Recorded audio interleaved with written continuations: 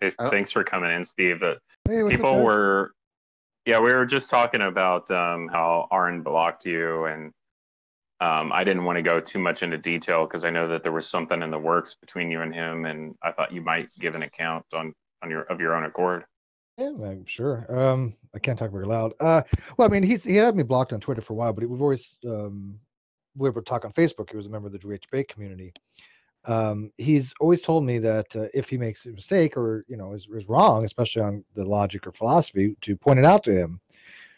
But when I do so, he's very adamant to give pushback rather than just accept the correction or even look into it, even when other people have been verifying exactly what I've said, people that are much more knowledgeable than I am.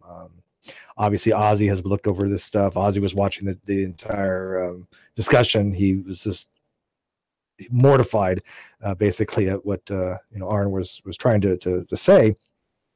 Discussion I was trying to point out the logical inconsistency of the system where Aron has his use of terminology being so sloppy that one, it leads to ambiguity, or two, that leads to a contradiction of what he has as far as the statement of American atheist, because American atheist has a specific position. Their position is atheism is not the disbelief that God's God of gods, right?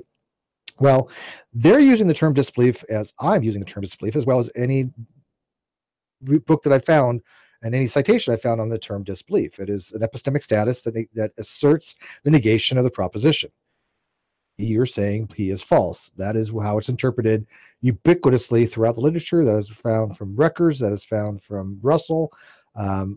Same thing with denial, right? If I deny P, I'm accepting the rejection. That's rejectionism. Frege, Geach, a couple other sources all agree with that as well. What I was trying to explain to him was, look, Aron, you told Stephen Hoyt, who knows about these things, that somebody's not atheist, that disbelief is merely lack of belief, right? And I said, well, if disbelief is only lack of belief, that is incongruent with the message that American Atheists is putting out, because they're saying atheism is not a disbelief, and you're saying it is a disbelief is just lack of belief.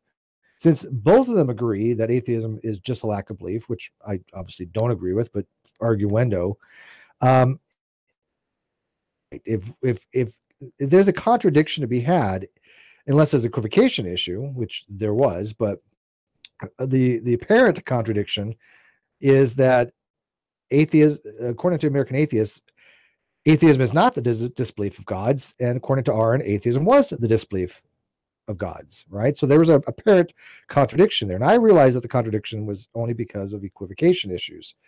After I explained to the Aron how disbelief is actually used, he finally changed his position on that, although he never notified me of this. He basically said, well, why are you still going on about this? Ever since you told me that atheism, that disbelief meant this, I haven't used it as unbelief since. Well, he kind of was. He was citing an 1827 Webster dictionary for the term disbelief and trying to relate it as not believing or lacking a belief. Position on that. But then say to him, well, the same problem you're having with the word deny. And he cited me the Webster dictionary, and I looked up deny and denial from Webster dictionary, and both of them said the acceptance of negation or acceptance of the contrary. Aron, denying P is the same thing. Your Webster dictionary, where it says atheism is the disbelief of gods, is not saying what you think it's saying. It is saying atheism is the belief that gods don't exist. It is affirming the consequent or affirming the negation. That's when he blocked me. That was it. I was having a very civil conversation about logic. I find it just a little disconcerting when you're having a polite conversation and it's on a topic that is based upon material facts, right? There's a material fact to be had there. The logic is right or the logic is wrong. The information is there. The information is not there. It's not a subjective opinion. When we disagree on opinions, if I say, hey, Michael, I'm a Republican, you're a Democrat, or something like that, and we disagree on something political, there's some ideological things there, but basically a lot of that is very opinionated, right? I can't say there's a lot of material facts to be had in politics any longer. But in logic, would you agree? Yeah, I'm actually more curious about like him saying or this idea that he changed his mind and then He did change his didn't let mind on you the know. disbelief. That seems He didn't tell me though. There's no notion of that. well. There That is a just seems thread. like something Aaron Ra would do. That's like behavior is consistent with somebody who's like too. You read the thread? Uh, well, no, I haven't yet. Somebody posted it, and I was like, well, like I imagine there's probably 183 fucking comments Of too, course. right? Yeah. Yeah. So I just figured it was probably better to hear it As Brian Greener from you said, personally. why are you quoting Webster and then saying you're not agreeing with Webster? Because he's like, well, I'm just citing the dictionary, and I'm not saying that I agree with Webster. I'm just citing what it says. And I'm like, well, what is that point of that then? I'm confused here. So you're saying that after all this conversation, you were able to achieve what like Ozzy didn't, for instance, in convincing him Ultimately, that was that his word. atheism is a No, go not ahead. atheism. I convinced him. No. I didn't convince him about atheism. He's never going to change his mind about that. But I convinced him that disbelief is considered to be the acceptance of negation. And so he's no longer saying atheism is A a disbelief, disbelief. right? Although Yeah. it is a disbelief in the literature, right? So it's the funniest thing. He's got half of it right, but still gets half of it wrong. And I've been talking to Ozzy like all day today, and Ozzy's just busting up laughing because he and I just look at this, and we both, Aron, you need to just stop arguing on topics you are just ill-equipped to argue, and listen to people that maybe know a little bit more about it. I'm one of those people that's not an expert.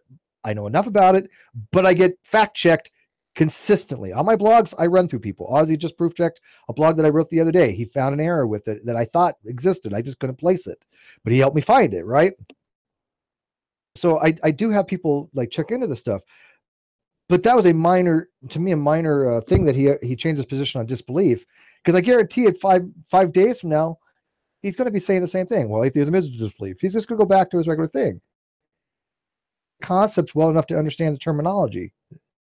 Well, you understand. Well, I mean, and I know you know this, so this is kind of a rhetorical. Well, I shouldn't even pose it as a rhetorical question, but I like don't mind. we both know that he's doing that as a matter of political strategy.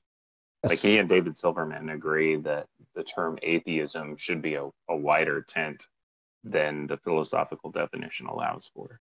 Completely agree with that. Yeah, and a matter of fact, it's funny because when Ozzy had discussed this with Aron, and he pointed out that it was politically motivated. Matter of fact, Fighting God by David Silverman, he makes it very clear that's politically motivated, right? Dr. Paul Draper in SCP, he even points out that there's political reasons for these things. But then you have people on these videos going, "Oh, you guys are conspiracy nuts," trying to make it out to be a political conspiracy when it's not. And I'm like, we're not saying it's conspiracy, but it's politically driven. That's a material fact, I think, because they admit it. David Silverman has been in Helena's hangouts, and he fully admitted that was a political thing. If Helena is here and she remembers. I'm only partially listening, but yes, of course, yes. Yes. Yeah, there's all kinds of reasons for sticking to that idea. And that's a fair argument to be had, right? I get that argument. A genetically modified skeptic runs that argument, and I have defeaters for it, but it's a different argument, right? Well, my goal is to do this. Therefore, I'm going to use the terminology that best helps me obtain that goal, and I'm going to use the colloquial understanding of atheism to do so. I get that argument. But Aron doesn't understand the distinctions between these things. For how long did he argue that there was no philosophical definition of atheism? And then he argued that the only definition of atheism that was based upon a belief was because theists had invaded our educational system. I had a guy argue the other day that the guy who wrote SCP, the guy that wrote atheism, the Dr. Paul Draper, was a theist. I'm like, no, he's not. The guy that wrote the article before him was not a theist either. JDC Smart.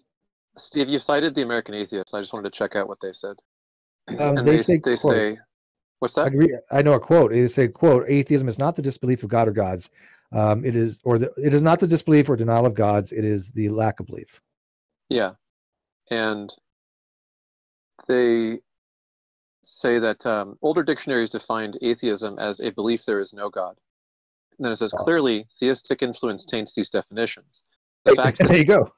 There you go. Well, let me read the rest. The fact that dictionaries often define atheism as there is no God betrays the monotheistic influence. Without the monotheistic influence, the definition would at least read, there are no gods. Oh, The person, well, can I correct? There's something to be said on that. There is an influence, but when throughout the literature, there's some kind of standard that's out there. For example, a lot of times, and you're read up on this stuff. I know you are. When you read something along philosophical lines, they say she a lot, right? They'll say like she does believes that. They use the female sense, right? And the same thing with the word God. When they're talking about the disbelief of God, they're also including that to mean all gods. David Lewis was an atheist, but he believed that there are gods. So, no, David Lewis did not believe that there was God. David Lewis was a anti-realist. He was a modal anti-realist. He believed there was gods, but that they. Well, no, he was actually, let me correct this. He was a modal realist. You believe it? Modal realist, but the point is when you did he believe gods? I just had this discussion with actually you guys don't know Dr. Graham Priest. Ever heard of him? Yeah, when you quantify unrestrictedly over literally everything, then there are gods. But there aren't actually any gods, because actually is basically just a demonstrative that picks out whatever world you're in. So the world that we are in is devoid of gods, but there literally are other worlds where, like, Zeus. Oh, if you're a modal realist, like Lewis was. Yeah, I was kind of. I'm a modal anti-realist, so I get that there gods exist in other possible worlds. In this actualized world, because it's indexical. So for this world, this our own possible world, this is the only one we exist in. So this is our actual world, right?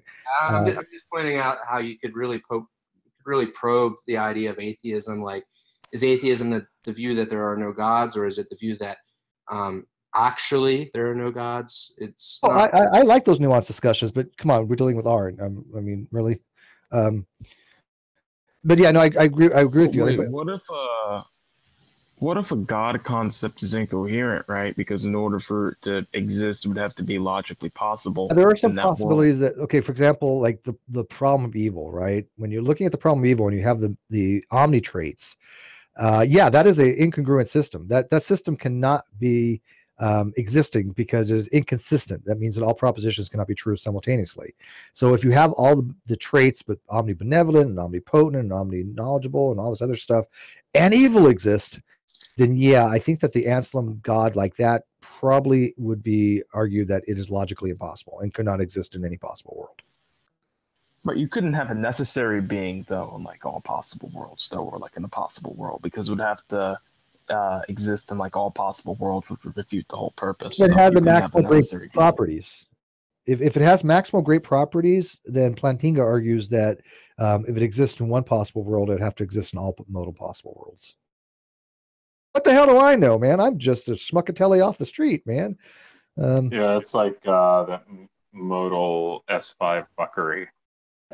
Like that if it exists in some possible worlds, it exists in all possible. Yeah, exactly. That's Steve McRae? Modal ontological argument. Yeah, that's me. Yeah, what up, Steve? Buddy. So, Steve, I was looking at the history. Sorry, Tom, do you want to say something? I didn't. Yeah, I want to know what's going on with this debate with Ace. Is this Tom? Is this Tom? Yeah, this is Tom on Yeah, boxes. Tom on boxes. The magical world of I don't know what the hell. What have you go by? I don't think Steve knows about the unboxing. I go by Tom on boxes. No. Whatever. No, I'm just kidding. No, What is that not, about? No, it's not whatever. Is it related to porn or something? What? Steve.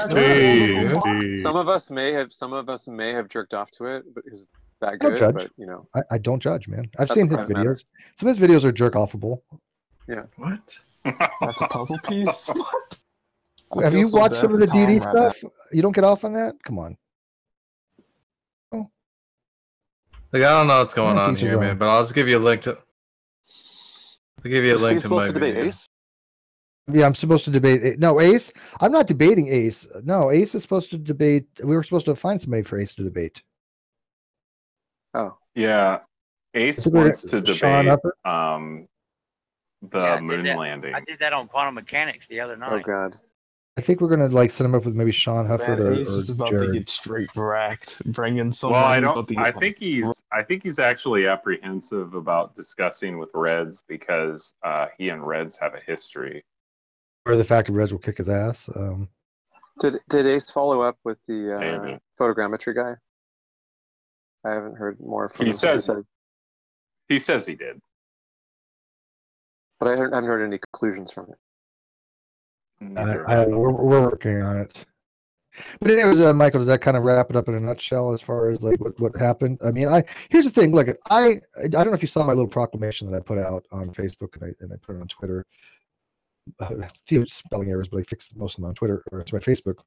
But see, and I've noticed with AR and AA and all these atheist organizations that they're becoming dogmatic as can be, and anybody who disagrees with them that is not a theist, they're going to end up shutting. They recently did this with Astrality Rules. They've done it with me. They've done it with people that agree with me. They just basically shut anybody who's you agree with Steve, we can't have you around kind of thing. It's still disconcerting. These are supposed to be people that are promoting the marketplace of ideas, right, and opinions and logic and reason. And right. I'm sorry, but my arguments, but so far they're pretty valid. I've had very little, if any, decent criticism. In fact, the only criticism that I think that was only substantial was Stephen Hoyt gave me a really huge thing that he wrote, but even he said it's still a good argument. High praise from Steve Hoyt, if you know who he is. Yeah, of course, yeah. But even he said, yeah, it's a good argument. It's just that you there's some ways that people could probably try to poke at this, but when I'm trying to explain material facts to people about some of the narratives that the ACA and the American Atheists put out, I'm the guy that's promoting sedition. I'm the guy that's the heretic. I'm the guy that they cannot have people listening to because I am thwarting their narrative and their political agenda. Aron literally have said that to me. McRae. I am saying I am causing a rift or a schism in the atheist community. And I'm like, well, I'm flattered that I'm having that much effect, but maybe you should listen to the people that are actually in the know that are telling you that I'm not fucking horribly wrong on this stuff, right? I mean, you go to the people that know their shit, right? I mean, Michael, I've had so many conversations with you because I trust your opinion, and I ask, do I not fact check as much as possible to make sure that I'm not putting out misinformation? What, Steve? Why does your audio sound like poop? Because I'm talking quiet because I can't talk loud. No, it's like roboting and like artifacting. Oh, I don't know. It's almost like it's close to his mic or something. Yeah, sounds good here. Is it? Well, yeah, it sounds good on my end. It sounds awful. I think everybody's roboting a little bit off and on. It could be the server. Let me try to let me also turn off my. Roboting to me right now. You change it to the Central United States.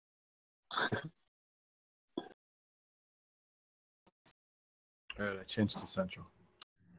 There we go. That's Smart Edge right there. What's that interruption vendor? I mean, wisdom vendor? There he is. And I got a little echo. That sounds better. But I just want to clarify. Look, I got nothing against any of these. Nothing against these groups, and I have the utmost respect for Aron and Matt for what they do. I think that the way that they obviously have discussions with theists, I agree with them almost wholly on everything. Wait, why though? I don't understand. I mean, the guy Well, I is mean, literally an asshole to you. Because that's a personal thing, right? I mean, Aron, when it comes to like creationism, is spot on. Now, does he get some biology wrong? Yes, and the reason I only know that because I have experts in biology like Herman Mays telling me Aron fucked this up and Aron fucked that up, and I'm like, okay, and I accept that because I don't have a PhD in biology, but I do know a lot of the stuff that he talks about with creationism is right, and so I'm against creationism, and so we have a common foe there. But fucked Kethoven up when he brought up the law of monophyly. Oh, he doesn't know what any of those things are. Kent doesn't know shit. But creationism is dumb, Steve. Why do you even bother? Well, because you still got people that believe it, right? It's entertaining. Well, it's entertaining. Yeah. That's true. But I've convinced people to leave creationism before. Hunter Bailey left creationism. Wayne Fillmore left creationism. I guess some other people that I think are wavering. So, I mean, we have an effect on people. I get messages all the time. Hey, Steve, because of you, I changed my positions on this, or I no longer believe this, or I believe this now, or I'm going back to college. I've had numerous people tell me they're going back to school. I didn't realize what a big influence non sequitur in my channel and the things I've said over the last 6 years have influenced people. It didn't even dawn on me until maybe last year or something, where I got this one message from somebody who basically told me that they're going back to college to finish their degree. They left young earth creationism. They, realized that a lot of the shit they believe was complete bullshit. And all because they found my channel. Around saying I want to change a theological position, right? I'm not promoting an agenda. I'm not promoting agnosticism. I'm not promoting atheism. That is, I think, why I'm gaining a following, is because I don't have a dogma and I don't have an agenda. Believe the things that, formulate your opinions, but accept the facts as there are facts. Yeah. Have you finally pinned down what atheism is? It's not a matter of what it is. It's a matter of how you want to define it. And if you define it a certain way, you need to accept the baggage that comes along with it. That's always been my argument. Matt gets it completely wrong. Well, he thinks my argument is, atheism can only be one way. If you don't agree with that, then you're wrong. I've never said that. Yeah, I think Ozzy's done a good job of defending the idea that atheism has some sort of burden of justification. I mean, there's hours of content on him talking about that. Oh, yeah, but I've also gone one step further. I've taken on board what Dr. Michael Martin has written and Dr. Malik, and I formulated, this argument that even not accepting a proposition requires a burden of proof. Yeah, I'm just saying that, I just don't know why people are still arguing with you about it. Well, because they don't want to go look at the material facts. That requires reading. And comprehension. Right. Look at Aron. Literally, Aron was reading the post that I showed him, the quotes from his own source, and he was reading it in a completely different light. And I'm like, wow. And this is again when even Ozzy's going, can you read this correctly? How is it that difficult to read this, man? Yeah. So what's funny is Ozzy and I have had this conversation before where Aron calls him. I don't know if he's actually used these terms, but he's called himself a professional atheist, but he's just entirely unfamiliar with the philosophical literature on the topic. Totally. He's just completely unaware of the philosophical implications. For telling people about the philosophical understandings of these terms. I'm the bad guy. I'm the one that's, the heretic in all this. Well, I'm not entirely convinced that you exist, though. That's true, but I'm kidding, dude. You hang out with very intelligent people that are well researched on all this stuff and well knowledgeable, and I've had a lot of them on my show. I've had Dr. Graham Oppie on my channel. I've been talking to Dr. Graham. Who you should have on more, by the way. I don't know why. We should see more of Graham Oppie, don't you think? I think that guy is very articulate. Dude, Graham Oppie is so nice. Yeah, very, very nice. He's a busy guy. I don't know why did he debate Josh? Wait, I don't get that. Josh Brister. No, oh yeah, Josh Brister. Why would you do that? Josh Brister. Yeah. Waste of his time. By the way, when I was an undergraduate, thinking about graduate school, I Facebook messaged Graham Oppie out of the blue because back then, before I started applying, I would just Facebook add everyone, anyone that Jack would Facebook friend, and I sent him a message and told him I was applying and asked for advice. And looking back, I realized that it was incredibly pushy. It was asking way too much of someone who doesn't even know who I am. And Graham Oppie really went out of his way and was really helpful and really nice. Really nice. 5 years later, I hadn't talked to him since then, but I had subsequently gone on to grad school and all this stuff. I sent him a message and I complimented him. I was like, look, you really go out of your way to do all of this stuff. You go on these podcasts, you do these interviews. You don't have to do any of that, but we really appreciate that you're bringing philosophy to public audiences. No, he's very kind, very, very likable, very personable, very, very knowledgeable. often, and that's one of the reasons I wanted him on the show, because I was like, I quote him and I quote a bunch of other people as well, but not like Josh Brister. I mean, I don't know if you guys watched the debate with him and Vishu the other day, but holy crap! With who? Did you see? Oh. Did Vishu, you is that his see? name? Oh, did you see me, Steve? I debated Josh Brister on his YouTube channel the other day. Me and Danny. Wait, Oh, were yeah. I you don't know if were you know. you in that debate too, Yuri? Fuck off, Jack. Fuck off. So, Jack, what were you saying, Jack?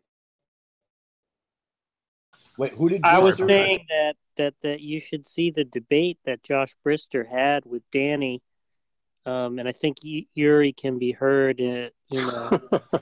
Oh, that's so mean, Jack. No, Yuri How could it be worse than anything that? Yuri actually landed a good 1-2 punch at one point, and it's pretty entertaining. Yeah, I Yuri can't wait for basically Josh opened, Allen. and then they just basically said, "Look, we want to move on," and they just changed the subject because they couldn't address it. Well, Danny took Yeah, we over. talked about the Kalam, and then we talked about how God couldn't be omnipotent and have intentional states. We Raised talked objections, about and then The usual they just stuff. said, "Let's move on." Is that Currently- Jack's argument that God somehow is reduced to just dispensational states? Right, That- yeah, because the idea is right that typically we take intentionality to be normative, which means you can be in or out of accord, right, with a standard. So like if I intend to reach for a glass of water, I have the potential to fail, right? But omnipotence implies that you don't have the potential to fail, right? Can't fail, So if right. God is taken to be an agent, right, and has those first order intentional properties, then there's a contradiction there, because in order for him to have those intentional properties, he would have to have the possibility to fail. That's the idea, essentially. Yeah, of course. So they got frustrated and said, "Let's just change the subject." And then in their closing argument, they basically dishonestly said, "Oh, you couldn't refute our kalam." Well, it was That's just what Josh did the other day. He's like, you can't refute That the was really Kalam. You just can't. Brister that did that. Yeah, Josh loves this. Here's what it is. The Kalam cosmological argument and the argument for contingency, you lose. Yeah. He doesn't even. Well- I don't think he even knows what the arguments entail, because I've never heard him actually Well, argue the argument. Well, that's what's Brister's- funny is Brister's because closing. there was a one point where he's like laying out a syllogism, and then Yuri asked, "Well, what's the argument for premise one?" And it's just like kill screen, Josh Brister. I was going to do that on the after show. Because if he wasn't on the Kalam, I was going to ask him about premise one, and I was going to ask him, do you understand that in quantum mechanics, in the Copenhagen interpretation, there are events without causation that have no cause? This whole notion of an action and reaction, it only exists because we observe them to exist. There's no law actually of cause and effect. Right? There's no law in physics that says if you have an effect, it had to come from a cause. That's only because we accept certainty, some kind of a principle sufficient reason of some sorts, right? That if A, then B, if we see contiguous events, right? A sequence of events. So when it comes to quantum mechanics, there's no information in that system prior to an event. So if I look at an atom and that atom goes spontaneous fission or weak nuclear decay, that is completely stochastic. There is no way ever possible to ever know when those events are going to occur. It's not that we don't have access to the information. There's no local hidden variable in that system that we're missing. It is for the fact that there is no variable at all. There's nothing of any consequence, period, to have information for us to ever have knowledge of when that event's going to take place. So it is literally an event without a cause. I wanted to know how he would respond to that, but he didn't show up to the after show. Still true. I don't know. Well, Brister's closing in that, though, was simply him saying that he presented arguments that you didn't respond to, which was complete bullshit. Well, he didn't present the argument. He just said Kalam. That's not an argument. Well, he tried to present it, I guess. But I would have asked him that question there, and he would have been like, "What? Huh?" So I think it would be great to have. This is kind of a tangent, but I think everybody else in the room is kind of wondering about it too. But like, we're really excited to hear back from you and Kyle that you would be willing to entertain Aestus. on the moon landing shit, because we'd really like to hear him argue with but one here's of your my resident experts. My only concern is this: Ace, if it's the Aces I'm thinking about, he's the race realist, right? Yeah, So to speak. Yeah.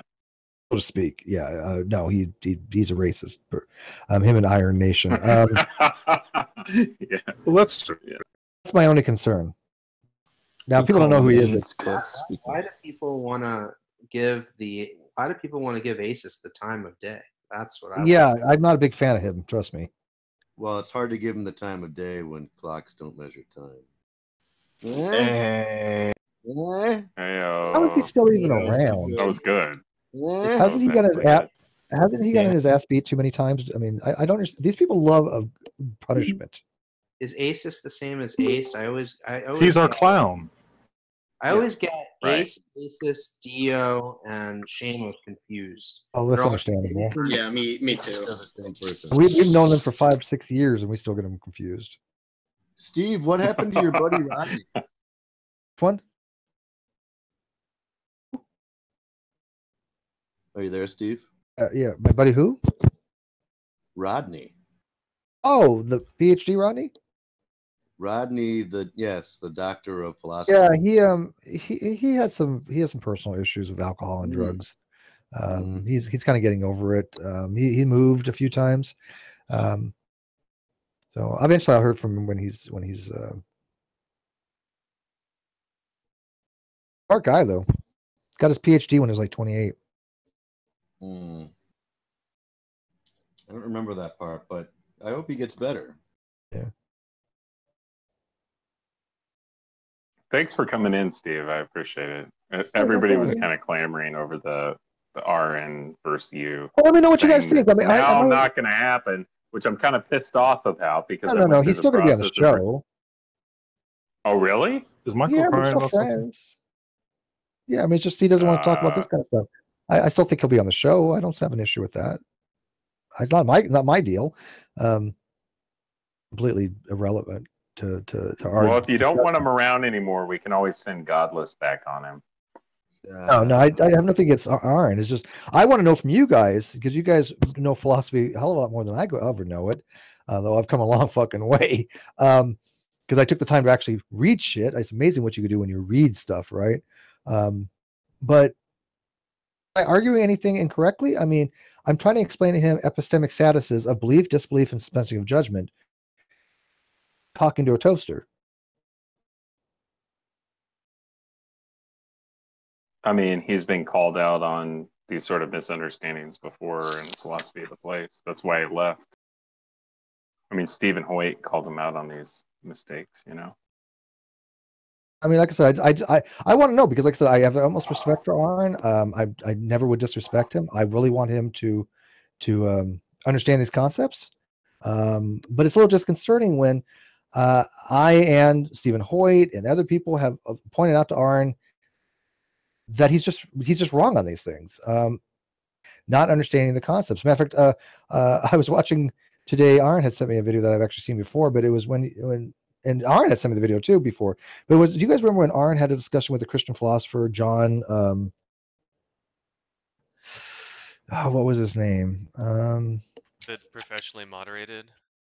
Oh no, he was outside in a foyer, and he was just talking to this Christian philosopher named John. Oh, I kind of remember that. Yeah, it was like really close camera, and it was him, Yeah. and like maybe one or two. Magna Bosco was there.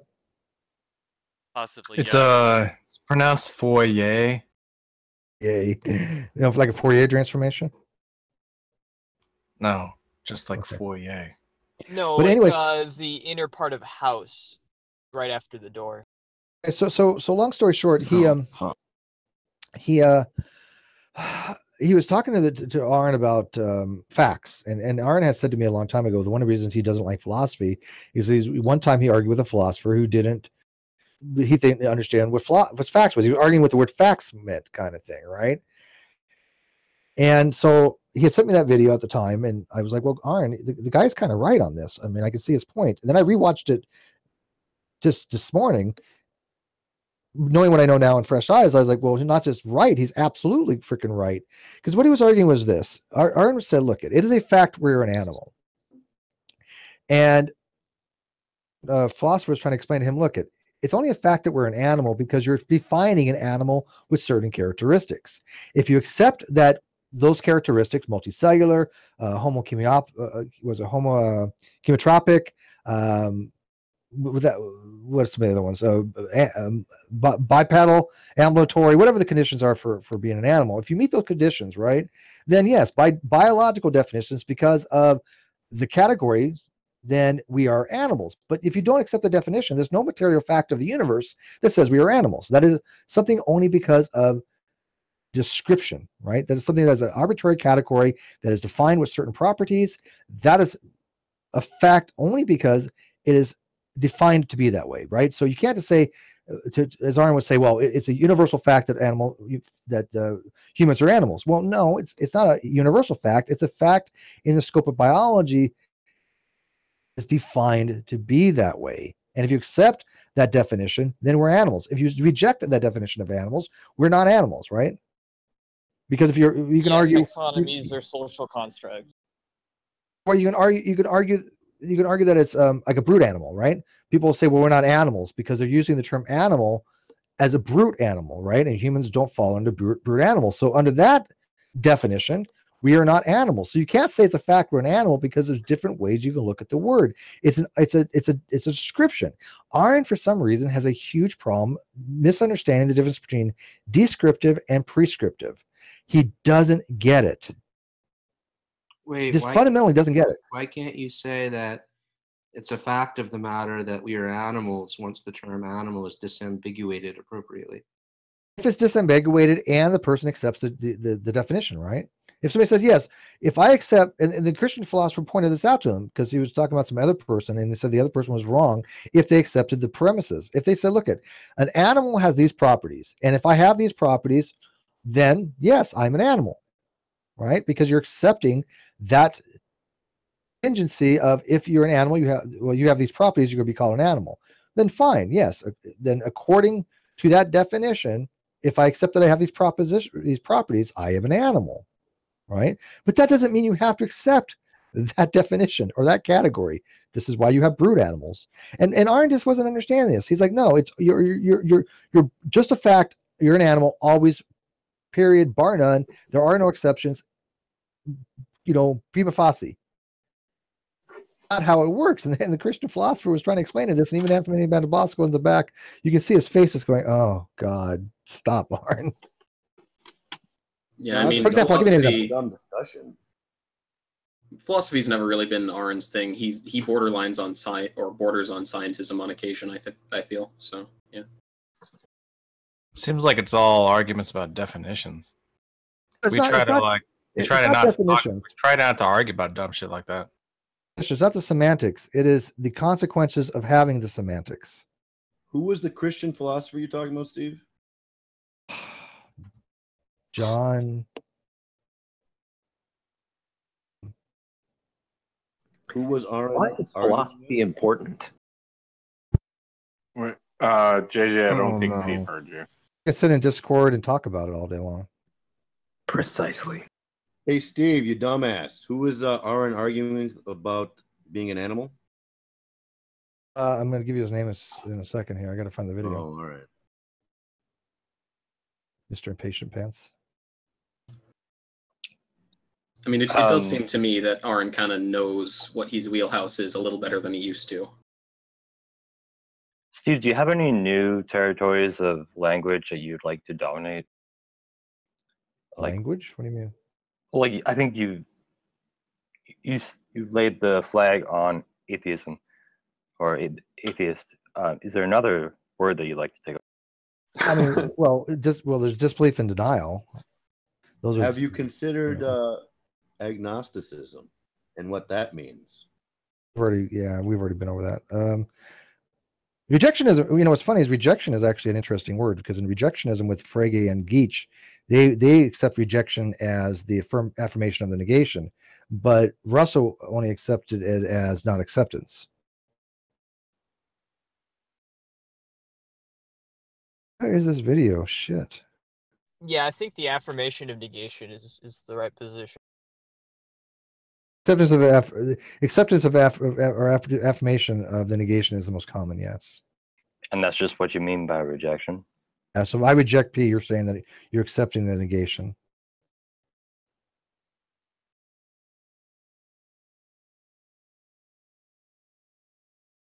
Okay, so the material facts are something along the lines of, look at, you can use words differently. They're polysemous, no big deal. But everything I've said is congruent with the literature. And so there's something where you can actually objectively go validate and say, look at, here's what Steve's saying, here's the literature saying, there's a relationship between them, right? Unless you don't understand the material, that like Aron, he'll read literature and go, yeah, I'm reading what I want to read into it. It doesn't work that way. And that's when you go ask somebody who knows their shit, right? And you say, am I reading this right?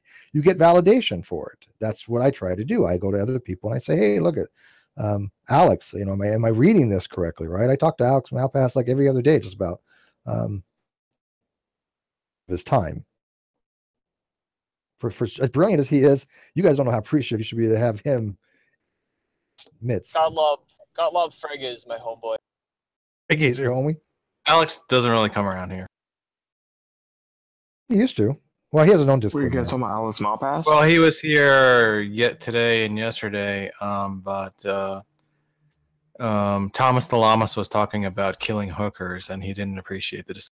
Okay, that would, yeah. Anyways, this guy's name was John Mark Reynolds. Yeah, do me a favor. Watch the first 10 minutes. You only have to work. Don't want to watch it all, but watch the first 10 minutes. I just put it in the chat there.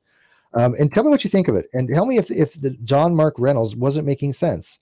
He was explaining the difference between a material fact of ontology and reality, as opposed to a categorical fact that's only stipulated by definitions. One of the reasons why this is critical is because Aron will make the argument reality is real by definition. Right? But the problem with that is, if that's the case, if reality is real, quote, by definition, then why do we have arguments such as, Moore's I have a hand? Or have that argument. If we just accept by fiat that reality is real, why are these arguments like Descartes' demon or brain in a vat existing? It's because we're talking about Cartesian certainty. We're talking about a situation where you just cannot have epistemic certainty, or you have to deny what's called epistemic closure. Right? More will argue that, like for the brain in a vat, to get around that, to say that you have a hand in reality is that you deny the epistemic closure principle, and who was it? More says you have to sustain it. Really fascinating epistemological questions, and Aron just poo-poos them like, oh well, fuck the literature kind of thing. Screw Moore, screw Nozick, screw Cart. It's That's just not really applicable to what animal means. No, but the principle is the same. He's saying reality is real by definition. Therefore, it is a fact that reality is real because it's real by definition. So when you say, well, how do you know you're not a brain in the vat? Because his argument is, well, because reality is real by definition. That's not a good argument. That is a very bad argument. That sounds like Kathleen. That sounds like Kathleen's really argument. Steve, Yeah, did it's you like, already tell the story about Aron Ra? Yeah, I did. You missed it. Oh, I missed it. Yeah, you know how Damn it. Kathleen says, God just is? Aron Ra says reality just is. The principle. What's the difference? Well, I mean, somebody goes say God just is, but I don't know if they say God exists by definition. I don't know how that would work. Does Aron say that reality is purely actual? No. I don't think he. That's some he doesn't, Josh he, Brister shit right there. No, Thomas speak. Matter of fact, if you ever set like Aron up with somebody like Pragmatic Culture or other jackass, Straley's, Andrew Straley's, then he would probably be. Yeah, that's who Yuri debated the other night. My heart goes out to you. I thought it was Dan. Oh, I knew Jack was going to pull some smug. I'm sorry, Jack. I misspoke. Wait, what is Danny and Vic, right? Oh, fuck. Yeah, it was.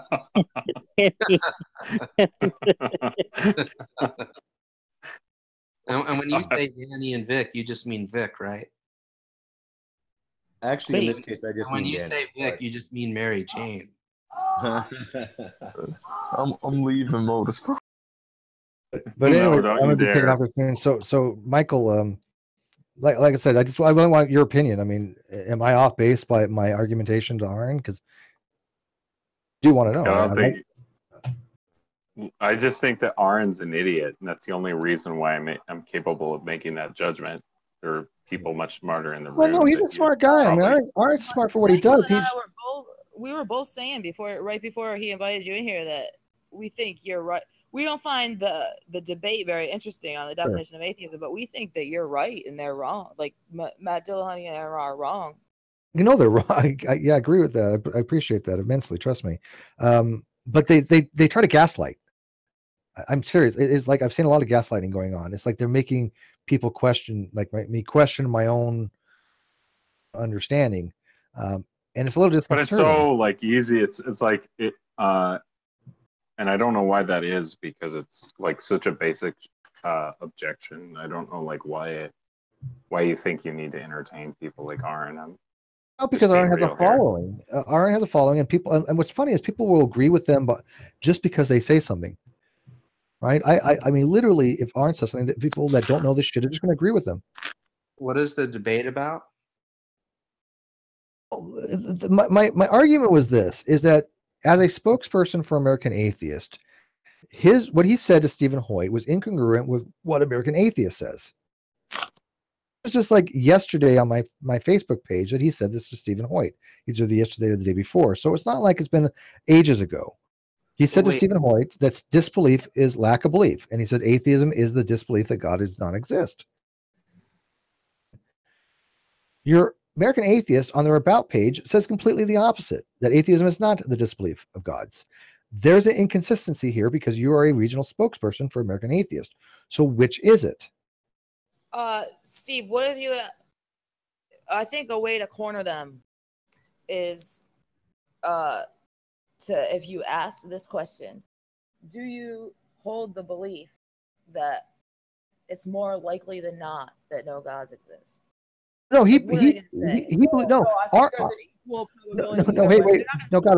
straight up, Aron believes there's no gods. He straight up thinks all gods are bullshit.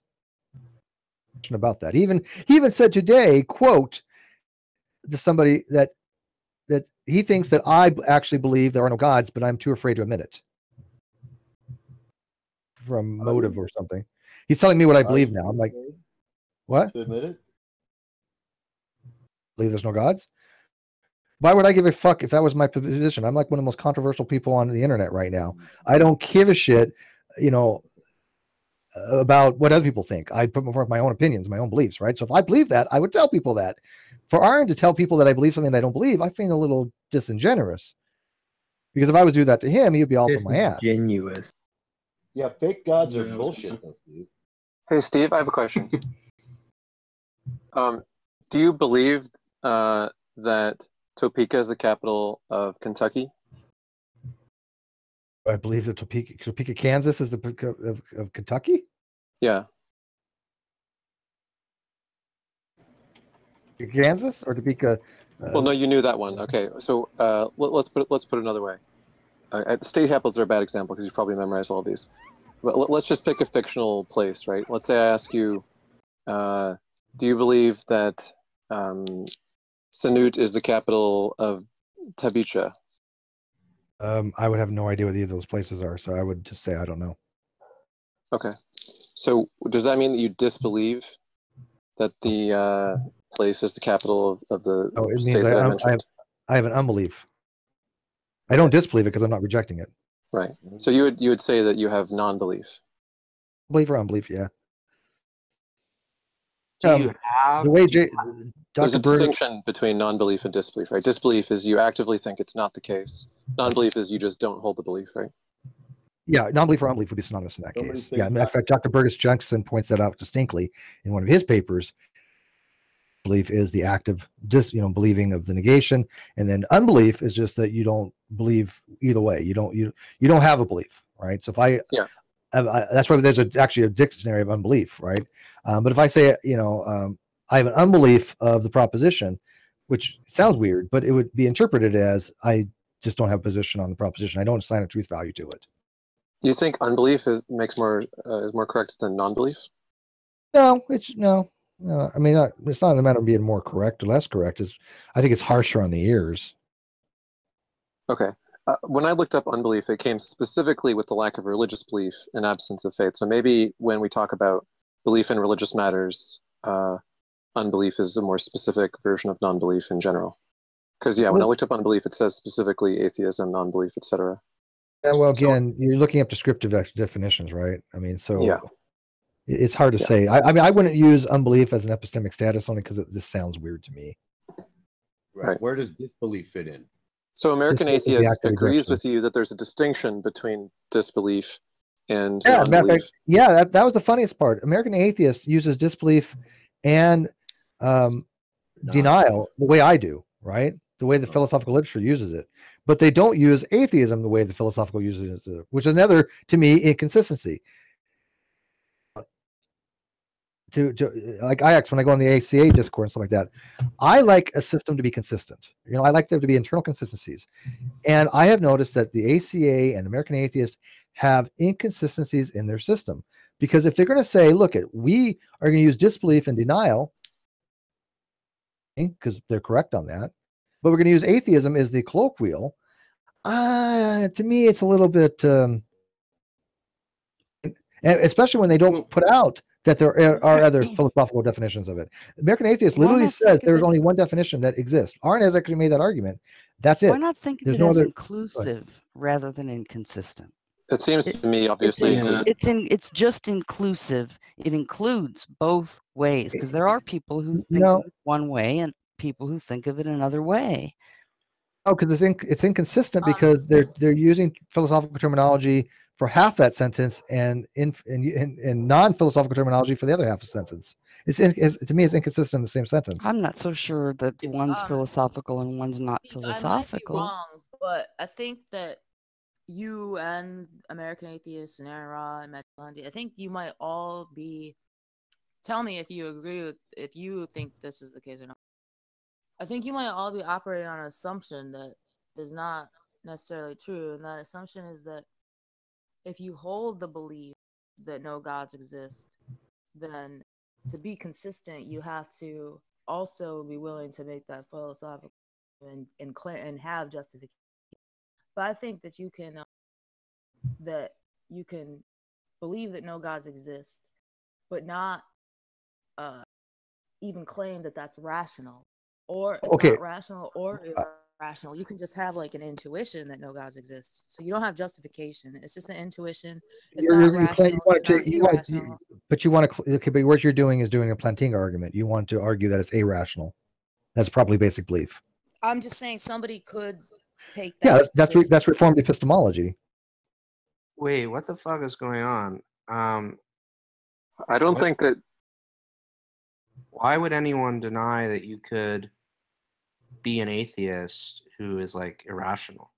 You can, of course you can. I mean, you don't have to justify your beliefs, right? You can be an irrational agent. In fact, funny is I just again had this conversation today with Ozzy, and I had noted to him because he had noticed something to me, and I said, well, this assumes that the person is a rational agent, right?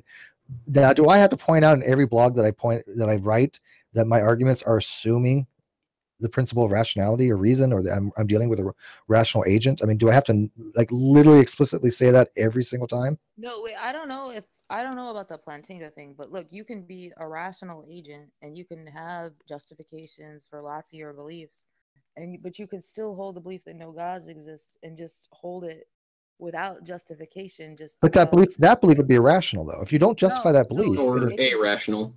It could be neither rational or irrational. It could just irrational. That's what we said. There's nothing wrong with that. And then there's nothing wrong with that, but in the great debate, and so you have to. But in order to do that, I think you still need to have a decent reason why you think it's irrational. Well, what's being offered is I mean, essentially what's being asked of you is like, what's wrong with, say, pragmatic reasons? I mean, you've called yourself a pragmatist for a long time, Steve. I think you're sympathetic to pragmatism. I am, and I understand pragmatic reasons. Matter of fact, I even deny evidentialism because of pragmatism, right? I think that there are reasons why you can have a belief that is not comporting to Clifford's principle because of pragmatic or prudential reasons. Okay, so I agree with you there. But to say something along the lines of, oh, I believe there's a God and not have any kind of justificatory conditions, like Plantinga does, I just can't buy that. I can make the argument that a rock is amoral, right? It's not immoral. Well, it's immoral.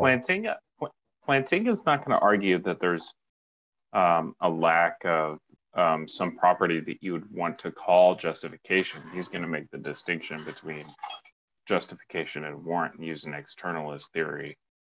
Well, he's the only one that does that, though. Right? He's the only person I think I makes a agree. distinction between Yeah, I warrant think and that's justification.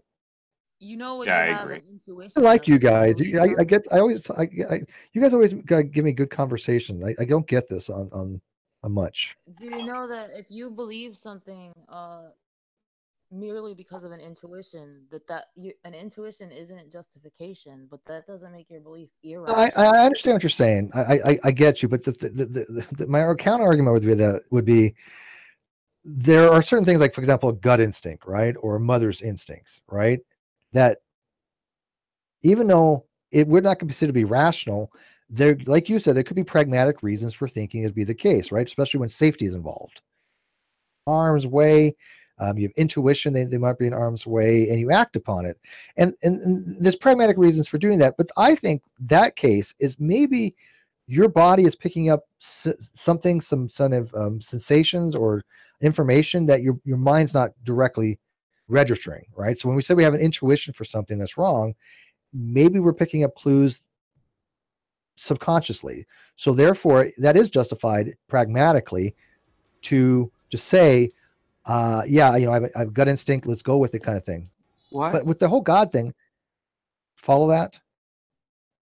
Sorry. Well, wait, I don't. No, I disagree. Like, if you're about to leave your kid with a babysitter and you get a really bad feeling, and yeah, you could be picking up on some body language, right? And you might be. I think then though you're justified in not leaving your kid, even though you don't know other than your gut feeling. That, and I don't think that's an intuition though. If it's because you're picking up on body language, that's a reason. No. But your intuition could be just picking up body language that you're not that you're only processing subconsciously. You're not consciously noticing these body language things. This is why we take it as I'm having a gut instinct that I can't explain why I think this way or I believe this way or I feel this way. I mean, Helen's a psychology person, so I mean, Helen, is it possible that our intuition could be based upon subliminal things that our brain's just not consciously being aware of? What? Yeah, well, because it's subconscious, you might not know whether it's an intuition or you're picking up on body language. But I think that if it is because you're picking up on the body language, then whether you know it or not, it's not merely an intuition. What exactly is at stake? And I don't understand what's being debated. Did someone imply that to be an atheist, the belief can't be irrational or something? No, she's arguing that she's proffering the argument that theism could be irrational, that you can hold a belief that God exists without justification. No. I'm talking about atheism, not Okay, theism. wait, I think. Well, okay, atheism. Okay, my bad. Well, what's the difference? If you can hold atheism the same way, why can't you? I mean, why would you be able to hold one irrationally? If you're a foundationalist, you have to believe that you can hold beliefs without justification. Oh no, I totally believe that you can called hold. yourself a foundationalist No, before? I totally agree with that. Because I mean, I know I've mentioned to you before that most of the time when foundationalists talk, they don't say that the properly basic beliefs are not justified. They just say they're justified other than by other beliefs. Well, there's two ways looking at it. But you say that you believe that your properly basic beliefs don't have justification. No. Hang on. Hang on. Let me decompact this because I think Helen is kind of conflating things. You can definitely have beliefs that are unjustified. You can have irrational beliefs that are properly basic. That is the whole point of foundationalism. Well, right? it's not really, but I see. I mean, okay, but that's the gist. Well, I get the point. Okay. Yes, I agree. That's the split. Well, that's the split between classical foundationalism and meta-justificatory foundationalism. Okay, fine. Well, hang on. Let me finish this, and you're getting out of the nuance. It's kind of tangential. Some people argue. Some people argue that properly basic beliefs are just non-justifiable. Period. Some people say that they're non-inferentially justifiable and non-didactically justifiable. They just cannot be justified. Some people say that they can be justified by other means. That's, I think, what you're talking about between classical and what was the other one? Meta justification. That's maybe what you're alluding to. Yeah. I'm worried that there's threefold ambiguity here. No, don't worry. Don't worry. Let's get to, because we want to get to a different point. So that there can be beliefs that are properly basic, but I think that you can't just shove everything into that, right? Those have to be foundational. Those things have to be something that's ubiquitous between all people, that all people have to say, hey, reality exists as a sense of rationality. If not, how do I function? So that is something that is properly basic, that I assume as a properly basic belief, that reality is something that has its existence, right? I exist in some capacity in that reality. Yes, I assume it. It is foundationalism. I was going to say, I'm worried that there are three different senses in which a belief can be irrational. You might think a belief is irrational when it's unjustified. You might think a belief is irrational when one has no reason for holding it.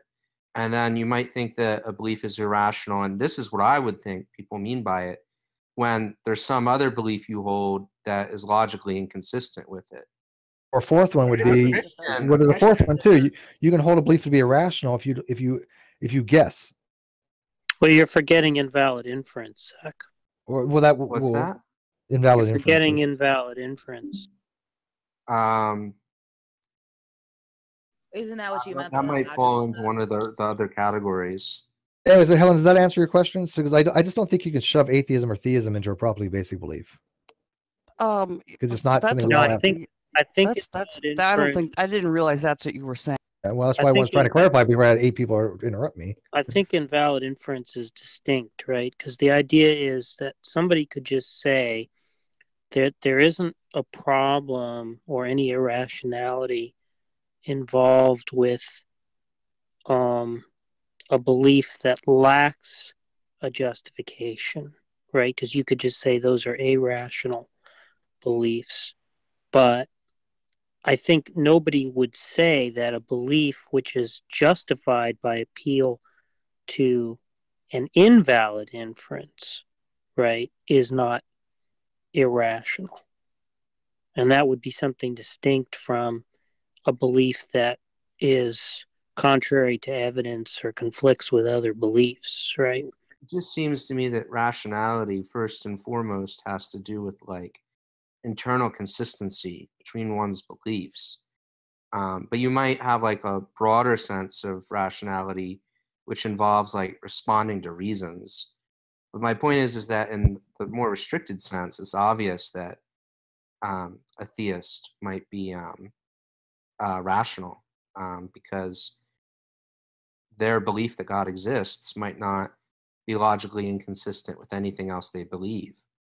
I think a theist can be rational. I have no issue with that, as long as it comports, with their other beliefs, right? If you're more of a conservative person, and you think that you have beliefs that you have a whole bunch of beliefs, and you have inconsistency between one belief and another belief that involves theism, then that might be an issue, right? But I don't ever say that theism is not rational. I think there are ways irrational. But if you say, look, I believe in God because a unicorn sprang out of my ass one day and said, hey, God exists, I'm not going to take that as a valid justificatory reason to say that you're rational believe that God exists. It's just you have to be able to at least have some reason for why you hold that particular position that God exists or does not exist. But I think you can have reasons for holding a belief that's unjustified, because the reasons might be so weak that they aren't sufficient to justify it. Well, that's what we get into more pragmatism then. Like, I take it that a belief striking you as true is a reason to hold it, but it might be a very bad reason. So a theist might say, here's why I believe God exists. It just strikes me as true. That's not a valid. I'm sure that person needs to be irrational, even if they're unjustified. So what you're saying, you're saying it's not so far as irrationality, but it's a very weak justification. Or yeah, I would say the belief is unjustified. So you would say the belief is unjustified. Yeah, If but I, I don't. because I think you can have well, I an would too, actually. unjustified. I think you can rationally hold an unjustified belief, or at If least you I can don't see any reason to deny that. well, if it's unjustified, how is it rational then? Because you have some reason or other to hold it. And it doesn't matter, right? I can Yeah, say, look, but I that can put reason isn't epistemic. I think what he's saying is that the reason isn't epistemic, and Well, no, it might be an epistemic reason. It depends okay, on let me what. ask you this: if I say I'm gonna flip a coin, heads, it's heads. I believe God exists. Tails, I'm going to believe that God doesn't exist, and I flip it in its heads, and I say, hey, look, it's heads. That's I have a reason now to believe that God exists. Is that a valid justification for it? But I'm not sure that's actually a reason. Some things. Look, Not a reason. It's a very bad reason. It's a guess. So I might be an error theorist, for example, not because I think any of the arguments for it are persuasive, but because it seems to me that it's onto something, that it has to be getting something right, and that might be a reason. But if I press you on that, could you give me the reasons? Like if I say, hey, why do you tend to error theory? There's going to be something in your reasoning by which you can explain to me why you think error theory is a better way to go. I mean, for example, I tend to error theory, right? I don't necessarily hold it. Well, it might simply be it just strikes me as true. I don't know if that makes sense. I don't think error theory is something that can be true or false. It's just a way of looking at it and say, look, these propositions are all untrue because of an instantiation issue. There's no property. Like if I say stealing is wrong, there's no property of wrongness that can be instantiated into wrong to make that sentence ever true. So it's untrue. Well, you could say that categorical norms are incoherent. But wait, what does this have to do with any error theory? Is a position. You can hold that position or you can reject that position. But does that make something true or false? I don't like when, to me personally, and this is maybe just my own thing, is when you're talking about philosophical positions, I don't necessarily think that they're propositional as far as true and false, right? I mean, if I say scientific realism or scientific anti-realism, it doesn't really make sense to think that either one of them is true or false. It's just how we look at something. Why is that? Yeah. Because I'm, for example, if I say that I'm a scientific instrumentalist, right? And so to me, a scientific theory only has to be able to explain things and to make consistent, accurate predictions, right? I don't care if that model is the way it actually is. I don't care if it's an ontological reality. But it's saying that the scientific instrumentalism is true or not is not really a proposition. It is a perspective on how we view scientific modeling, right? What would it mean for scientific instrumentalism to be true? What does it even mean? I can construct a sentence in English from meaningful words combined in grammatical ways.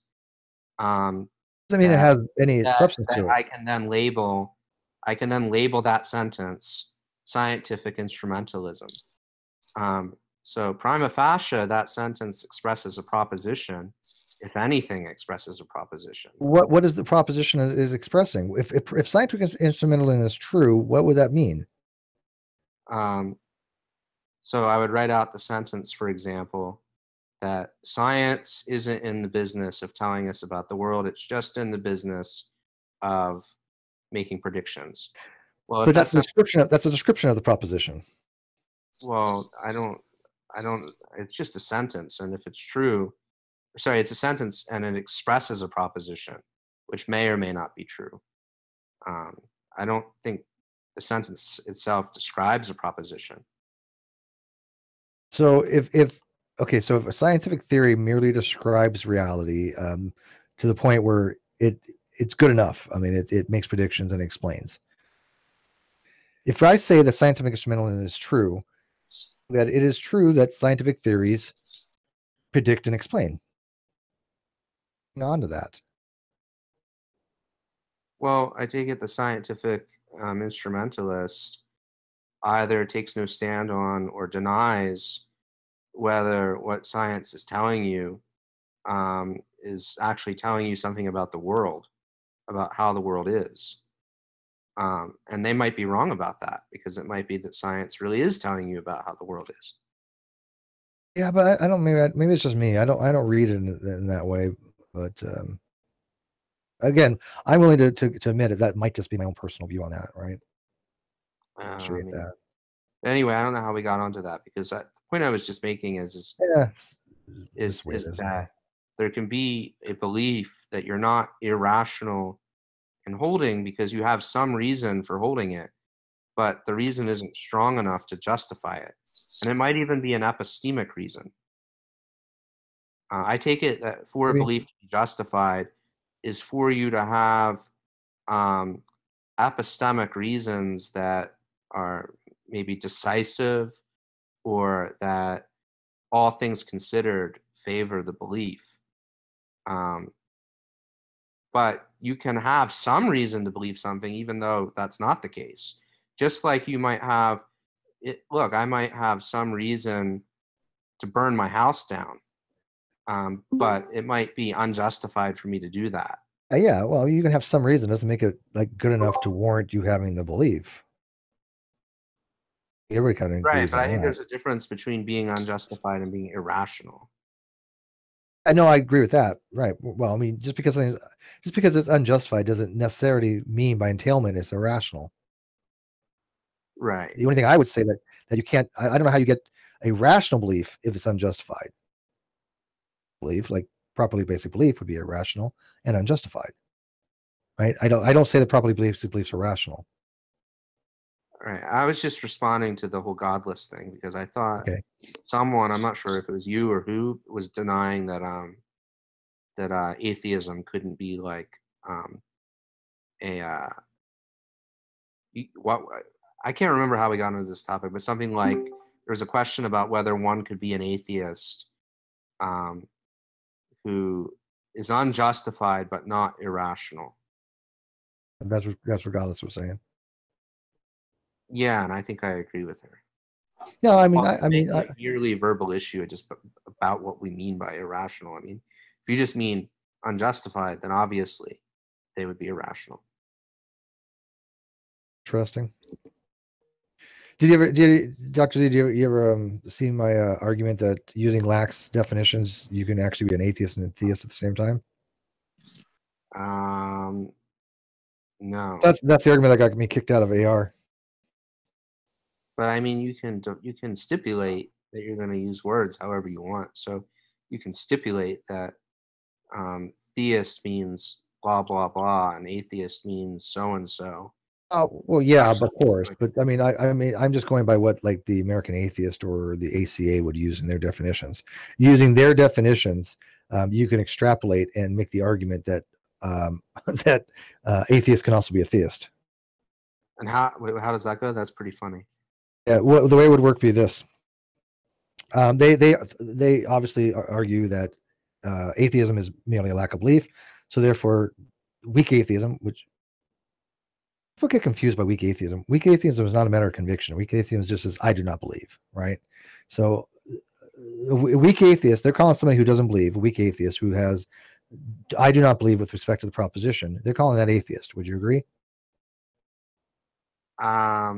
I guess I'm inclined to say that someone is an atheist if and only if either they lack the belief that God exists or they disbelieve that God exists. And that's fine. I don't disagree with that. But I don't think there's anything wrong with the lack of belief. It leads to contradictions and absurdities. But as far as what you just said, I'm not disagreeing with. But that wasn't my question. My question was: is that this is their position? Is that correct? That this is their position? Say it one more time because it's probably incorrect. The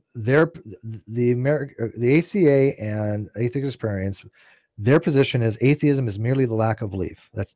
So they're the weak atheist. They're using that position. I do not believe P as the term atheist. That's right. That logically entails that it's not the case that Bertrand Russell was an atheist. Okay, but you're reading too much into this. Just listen to what I'm telling you. Well, what he's saying is that he's just assuming their definition here. Yes. No, I know. I'm just saying that that's a problem. Agreed. Well, of course, it is a problem. He's just that's not the argument. If you grant their use of the term, yes, it presents a problem. Is what Steve is saying. Yes, I'm trying to show you that problem. So let me go through my premises. Premise one. atheism is the not believing of proposition. So weak atheism, which is also the proposition, not believing the proposition. They're going to call that atheist. Do you accept that? Oh, At this point, supposed to pretend that I accept it to see where it goes. no, I don't. Why would you Yeah. disagree with that? If you disagree with that, tell me what you think their position Well, is. that's just their use of it. Oh wait, of weak atheist. They say Yeah, that's lack the of belief. I lack a belief. That's what they say. They say that is both necessary and sufficient condition to be atheist, which I disagree For with. being honestly. a weak atheist. For being a weak atheist is sufficient. Yeah, that's what they mean when they say I'm a weak atheist. I'm a weak atheist. I lack a belief. Right. That's what. And they're going to shorten that and call that atheist, correct? They're gonna what? And shorten that, just call that atheist, right? Okay. Yeah, but Okay. they don't mean by that if you absolutely disbelieve, you don't count. It's not the argument, Helen. That's irrelevant. Nobody's saying that. That'd be Okay, silly. well, that's good. All right. Slow down, people. You guys go from like you just love to like go from A, B to Z. All right. It's way more fun that way. Premise Yes, no. one. Premise All right, one. go. If you lack belief in God, then you're an atheist. Okay, so weak atheism is atheism, according to premise one. Okay. Okay, so premise two. If you accept premise one, theists can say, well, I'm going to define theism as the position that God does not exist. And if I don't accept that proposition, I'm a weak theist, which I'm going to shorten to theist. Wait. Say that again. If you allow for the first premise, then to avoid any kind of special pleading, a theist can say, well, is the proposition of God exists or God does not exist. And if you don't accept that proposition, you are a weak theist. Proposition God exists, you are a weak atheist. This is called mirroring. All right. So if you don't accept, if I say, do you accept the proposition God does not exist? And you say no. And I say, okay, you're a theist. Because it's the same thing as a proposition saying that God exists. Do you accept the proposition that God exists? No. Okay, you're an atheist. There's no difference there. That is exactly the same thing mirroring.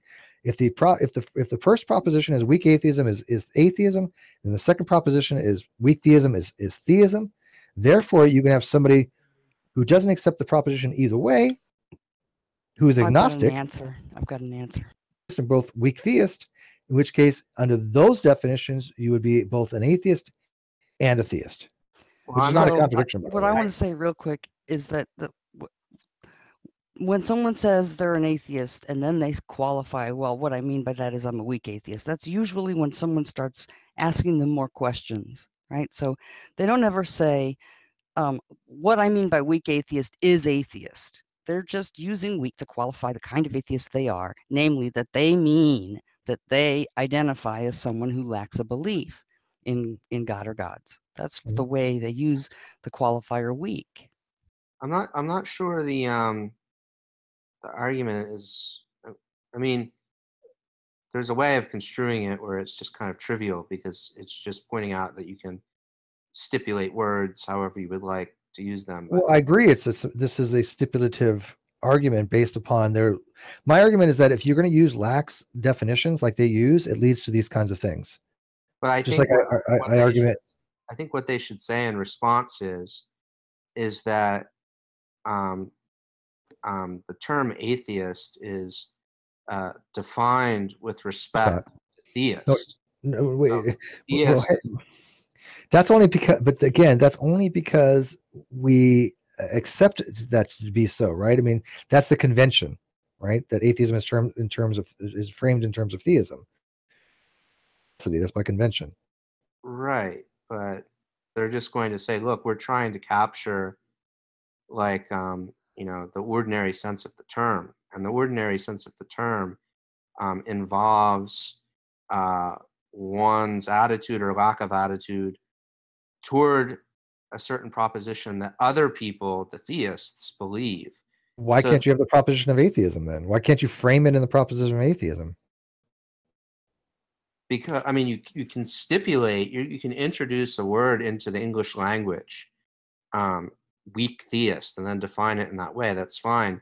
but they're going to say that's a gerrymandered notion that doesn't actually fit any common I sense disagree.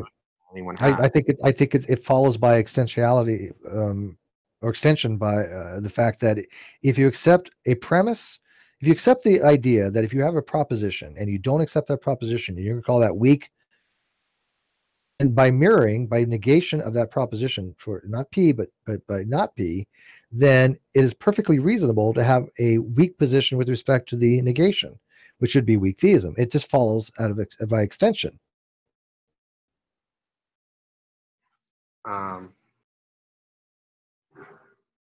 What would you call that position then? If I say the proposition that God does not exist, the argument is like, suppose I say, I'm apolitical, and then someone asks me, well, what does that mean? I say, well, we can distinguish two different senses of being apolitical. There's a weak sense, which is that with respect to any political position, you have no belief about it one way or the other. And then you could also use it like in the strong sense, which is something like with respect to a class of political positions, you think that they're all false. And then someone comes along and says, oh, but now I can introduce a notion of weak political, which is, take the negations of any of the political positions and you don't believe those negations. Now someone can be both apolitical and political. And the response to that is something like, well, look, that just doesn't correspond to the notion of apolitical that we're interested in. You can stipulate new words to mean whatever you want. That's fine. Given the stipulation, it'll be true. But that's not what I was trying to do. I wasn't trying to just stipulate a meaning for a word. I was trying to capture something that we had a prior grasp of. I mean, you're arguing more. You're arguing more positions of how we, like you said, capture things in common discourse in general parlance. But that's not really what my argument is entailing. My argument is simply saying that if you allow a definition such that I'm going to frame things in the negative, I'm going to say I'm going to define this in the negative. If you don't accept the proposition, you're this. Then the theist can do the exact same thing, or I do think you're guilty of special pleading. Well, no, because the theist can't do it because what the atheist would be doing is trying to capture a prior notion that people have. But if the theist did it, they wouldn't be capturing a prior notion. They would be irrelevant. That's irrelevant. I think you're reading too much into the how we want to have a dialectic rather than accept the logical understanding of the premise. Then you have to say that you have to be able to mirror that. I just don't see any way around the logic of that. It's not a semantic argument at that point. It is if you say the proposition God exists is you don't affirm it and you're just going to say that's weak atheism and I'm going to call it atheism. There's no reason why the theist can't do the same thing with the negation of the proposition. I don't know what you mean. What do you think? What is it? Look at. Hang on. The following is the case. If you just wanted to introduce a word into the language and define it in such and such way, they can do so. Given the stipulation, it'll be true. But what they can't do is introduce a definition that'll capture a prior notion when that prior notion doesn't actually exist. It does. Let me show you why. Look at agnosticism logically is not BP and not B, not P. Would you agree? I would say it's that's like logic for it. An attitude that's distinct from both belief and disbelief. It's like suspension of judgment. Yeah, that's exactly what this is, right? But logically, it is not BP, right? I don't believe P, and I don't believe not P. So it's not BP and not B, not P, right? Okay. Not BP is what's considered to be weak atheism, right? P, by mirroring, would be considered to be weak theism. As Dr. Oppie even said, atheism is no more closer to theism than it is to atheism. Dr. Malik actually pretty much said the exact same thing. So Gnosticism, case where you're both a weak atheist and a weak theist, right? Because that's what these logical things would entail. And if you want to call weak atheism, then the theist can call weak atheism theism. Anyways, I'll send you the actual argument. You want to see the actual logical argument? Sure. I have it written down. And why doing that? I have a couple other arguments I can run by here. How do you call weak atheism theism? How? No, weak theism. You call theism. Oh, sorry, I misunderstood. Argument. Did you guys watch my debate with the guy named the Duke? But weak atheists aren't really saying that's all there is to atheism. They're qualifying even more what they mean when they give and when they explain themselves. They really don't, Helen. The qualifier weak is a self-identification kind of thing. They don't go therefore. No, I'm telling you, Helen. I've talked to enough atheists, and IX is in here. He's a mod for. Look at when a person says they're a weak atheist. How's it going? When a person says they're a weak atheist, what they're saying is they're accepting lack of belief as both sufficiency and necessity. A necessary and sufficient condition for atheism. That's what that term seems to imply to people. That's what they mean it by. Here's what I was trying to get at. Suppose, for example, we have a group of people. Call them the Bigfooters. And the Bigfooters... Oh God, I hate Bigfoot arguments. Please don't do this. Bigfooters. I can't take it. I really can't. If you say Bigfooters, I'm going to shit myself. I can't take it. Well, I can't think of a better example, so you're going to have to... I can't do that. Well, yeah. I'm going to go on with it anyway. So the Bigfooters, they believe that Bigfoot exists. They have, Bigfoot communities. They, spend all their time talking about it, whatever. And then, there's another group of people who decide, this Bigfooter stuff is nonsense, and we want to oppose it. And it would be helpful to be able to categorize, people who aren't Bigfooters. Well, one way of doing it is to say that, people who deny that Bigfoot exists, who disbelieve that Bigfoot exists, those are Bigfooters. But then what do we say about all of the people who have never really thought about Bigfoot before, don't really have a belief one way or the other, but it's very likely that if they were to think about it, they would probably, disbelieve that Bigfoot exists. Do we want to say that those people are neither Bigfooters nor the Bigfooters, let's call them? Well, first of all, this reason why this argument drives me nuts. The A primitive, right? The A privative is basically saying, in this particular case, not as a negation, right? So the A in atheism, out. It doesn't make the word without gods. What it stands for is not, meaning the negation of the proposition. So atheism actually is in the negation of the proposition of theism. Theism is the proposition God exists. The negation of that is the proposition God does not exist. That's right. What A in atheist means. So an A Bigfootist would be somebody who denies God. You just call it Bigfoot. Call it I don't know, like opposition Bigfooter or something. And yeah, so suppose they're trying to capture this category of people. They introduce a term for it, and they distinguish the weak sense and the strong sense. And then someone else comes along and says, well, look, if you can do that, then the Bigfooters can introduce, a weak sense of Bigfoot, according to which someone else is a Bigfoot. I don't have a problem with that. That's mirroring, yeah. Yeah, and I think the response to that is, sure, you can do that if you want to. But then you're not going to be capturing this pre-theoretical notion. You're just going to be introducing a new one. So there's something that we are doing that you can't do. I disagree. Here's the thing. When atheists just say atheism is a lack of belief, they're trying to assume agnostics. So the atheists can do the exact same thing. They're going to try to assume agnostics to their side. Atheists be the only people allowed to assume the middle group, right? And by the way, I don't think either group should assume it, right? This is I'm only submitting this arguendo, right? So if atheists wanted to assume, if atheists want to assume agnosticism, well, look at it. If you only lack a belief that there isn't a God, I'm going to call you a theist. What's the difference?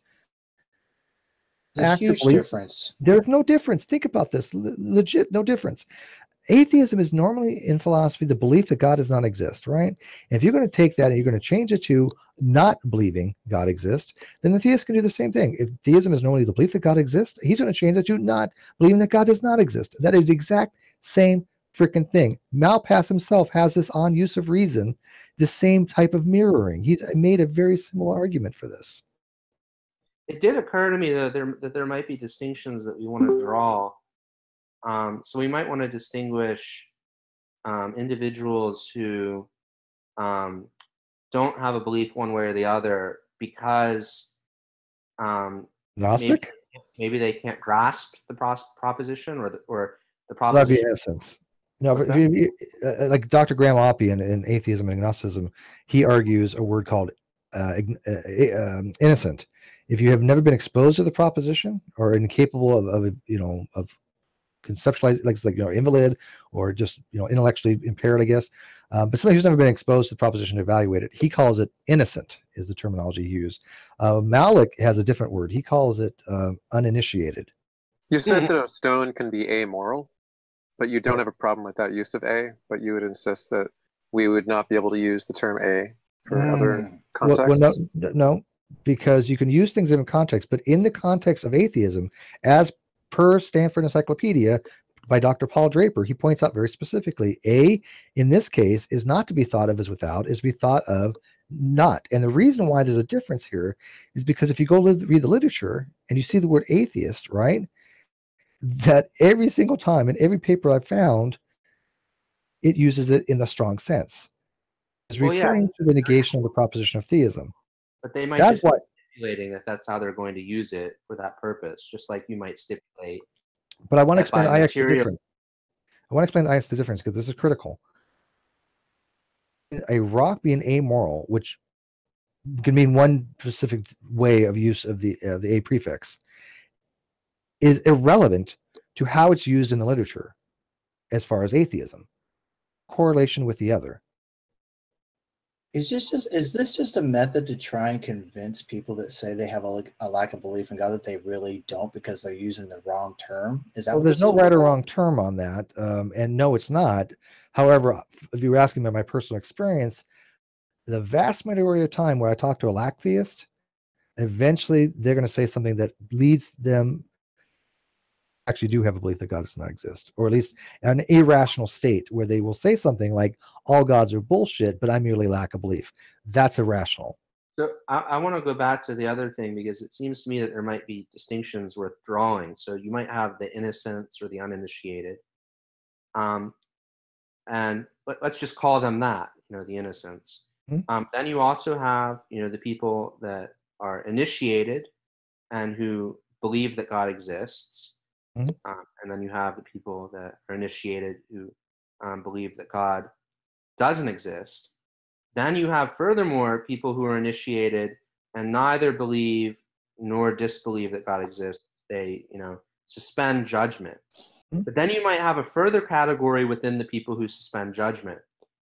Within that category, you might have those that still go to church on Sunday and still read the Bible and pray and all that stuff, and then the ones who Christians have orgy parties. And you might say, oh, you can be an agnostic atheist or an agnostic theist, where what that means is that you're initiated, you have no belief one way or the other, but you still act in ways characteristic. Have you read my blogs on? Have you read my blogs on agnostic atheism? No. There's so much ambiguity with terms like that. One, I mean, have you ever seen the terms used in the literature? Which terms? Terms like agnostic atheist or theist, agnostic theist. You don't see them used that much. Matter of fact, you barely see them used them all. There's only a handful of places, and I pretty much know all of them. The only place one place is mentioned where he mentions theistic Gnosticism is Dr. Paul Draper. That is in a saying that I merely don't believe just God exists, but I also know God does not exist. Right? It's a modification. It's epistemic modification of the Gnostic belief, which is okay. Whatever. I don't particularly like that method. I believe in a single a single axial method like Dr. Malpass uses on use of reason. I don't like the multi-axial approach. I think it's flawed from the get-go. Dillahunty actually agrees that agnostic atheism in the weak case, in other words, atheism used in the weak sense, is nonsensical. And he got that from a lot of deliberations for people that we have talked to. But to slam ontology and epistemology together like that, it serves no purpose but to provide ambiguity. I have a blog post called The Logical Ambiguity of Agnostic Atheism, and I've given at least a dozen different possible variations of meaning of what that term can actually be inferred with 6 logical possibilities.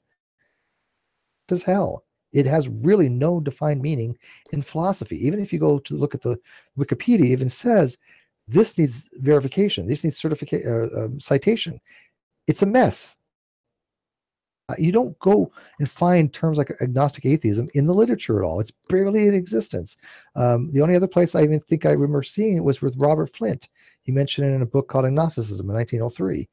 Other than that, it's literally only found on the only time I ever hear the term agnostic atheist is by internet atheists who love atheist experience, because Matt Dillahunty 5 years ago used to promote that term. Now he says it's nonsensical. He has changed his position on this, even though I've been arguing for the longest time that it's been nonsensical.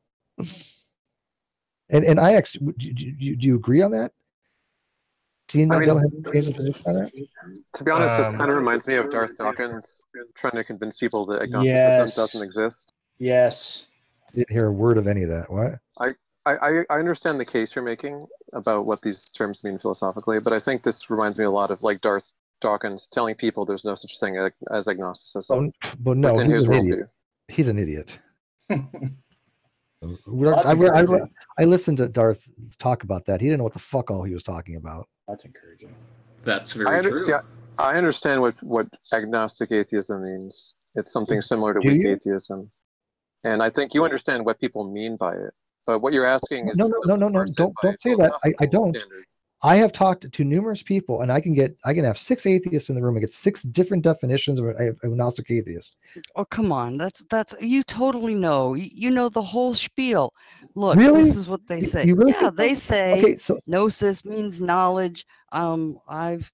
Agnostic means you don't have knowledge. So I'm an atheist. I don't believe, but I admit I don't know. That's so one I'm way an of looking at it. agnostic atheist. That's what they say. No, it's not. That's not all what they say, Helena. Not at all. I have people say, well, agnostic atheism means that I'm not saying that I believe there's a God, and I'm saying that the knowledge of God is unknowable. Way of looking at that. Well, that's because there's 2 ways to be an agnostic. I guess my attitude toward... Hang on. I want to finish this. Hang on, please. Helena, we always seem to go on different topics. Helena, there's 3 different ways of looking at agnosticism, okay? There's as an epistemic normative principle, there's as epistemological proposition, or psychological state. When you have agnosticism as an epistemic modifier, it's very confusing because it can mean either the epistemological proposition, which, by the way, you upholding that it means that I have no knowledge. If you say I'm agnostic with an epistemological proposition, that does not tell you if you're hard agnostic or soft agnostic. It doesn't tell you whether you accept the knowability of gods or the gods are unknowable. So it's very confusing. So if I say agnostic atheist, does that tell you that I accept as an epistemological proposition that gods are knowable or that gods are unknowable? You can't know. It's ambiguous. That atheism is an expression of someone's doxastic position, right? I've had a lot of these discussions with atheists, so I know damn well that they would give me 12 different answers of what they think these terms mean when there's no real meaning to them in philosophy. Go look. You go find me. This is what these terms are defined as. You don't see it in the literature. I'm perfectly fine with an argument that one term is more ambiguous than another, or has more ways in which it runs afoul of not being philosophically rigorous or whatever, and that's fine. Sure. But what people are doing when they're using these terms, I agree, is not in the literature. They're speaking colloquially about their doxastic position and about their degree of certainty. Maybe someone should be retired. That might be the case. but it's still perfectly understandable to most people. I want to understand It ultimately is. what It's this guy's arguing understandable. against. I disagree. It's really not. I think it's ambiguous, and I have to really narrow down what they mean by that term, because I just posted there. It'll show you all the different ways these things can be interpreted, and how many people have But said that's true. That's true. That's true of like most of even philosophical terms that are used in literature. For example, philosophical term. you know, you could get 5 different philosophers in a room, and they'll all tell you that reduction means something completely different. But people still use the term reduction. And I get. And I think it's fine so long as when they use it, they say, "Here's what I mean by this." I get the concept that words are polysemous, but I don't find it to be reasonable to have ontology and epistemology mixed that way, to the point it just. And in one case, again, if you're going to use a multi-axis approach, it is epistemically nonsensical to say agnostic atheist if you're using atheist in the lack of belief condition, a non-doxastic position, because knowledge is a subset of belief. Okay, so what's the solution so that we don't have this semantic war over these use of these words? That's not a semantic thing. That's actually a set theory thing, right? I mean, if you have to have a doxastic position before you can epistemically modify it. You have to say I believe before you can say I know, correct? Because knowledge is a subset of belief. Would you agree in that? Yes. If you say agnostic atheism is in the case of a hard position, right? That I'm an atheist that believes that God does not exist, but I'm not claiming it as knowledge. That makes sense, but it's superfluous. How? Because an atheist is saying, I believe God exists, but I'm not assuming it as knowledge. An atheist is saying, I don't know. No. This is what drives me nuts when I have these discussions.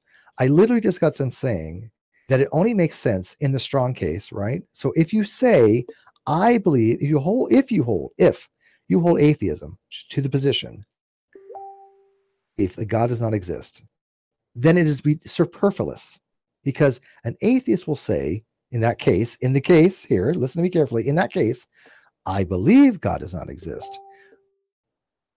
It as knowledge, right? Because if I just say I'm atheist, in that case, there's no knowledge condition to be had, right? There's no claim to knowledge there. So by me tacking on, I believe God does not exist, and I'm not asserting it as knowledge, which would be an agnostic atheist, it's superfluous. It adds nothing to that's true, the meaning of the but word. people don't see it that way. That's why that term was sort of redesigned as a qualifier like that. What is it modifying? What is it qualifying?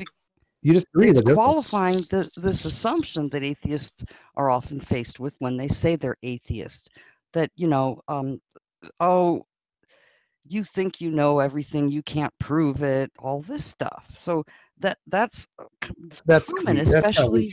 But that is why it developed, because it, before the internet, before the YouTube explosion of the atheists and things like that, if you whispered you were an atheist, and you pretty much had to whisper it, you were expected to be claiming. It's not from consequent. I'm giving you the historical background why it makes sense that qualifier is still there. Why people use it.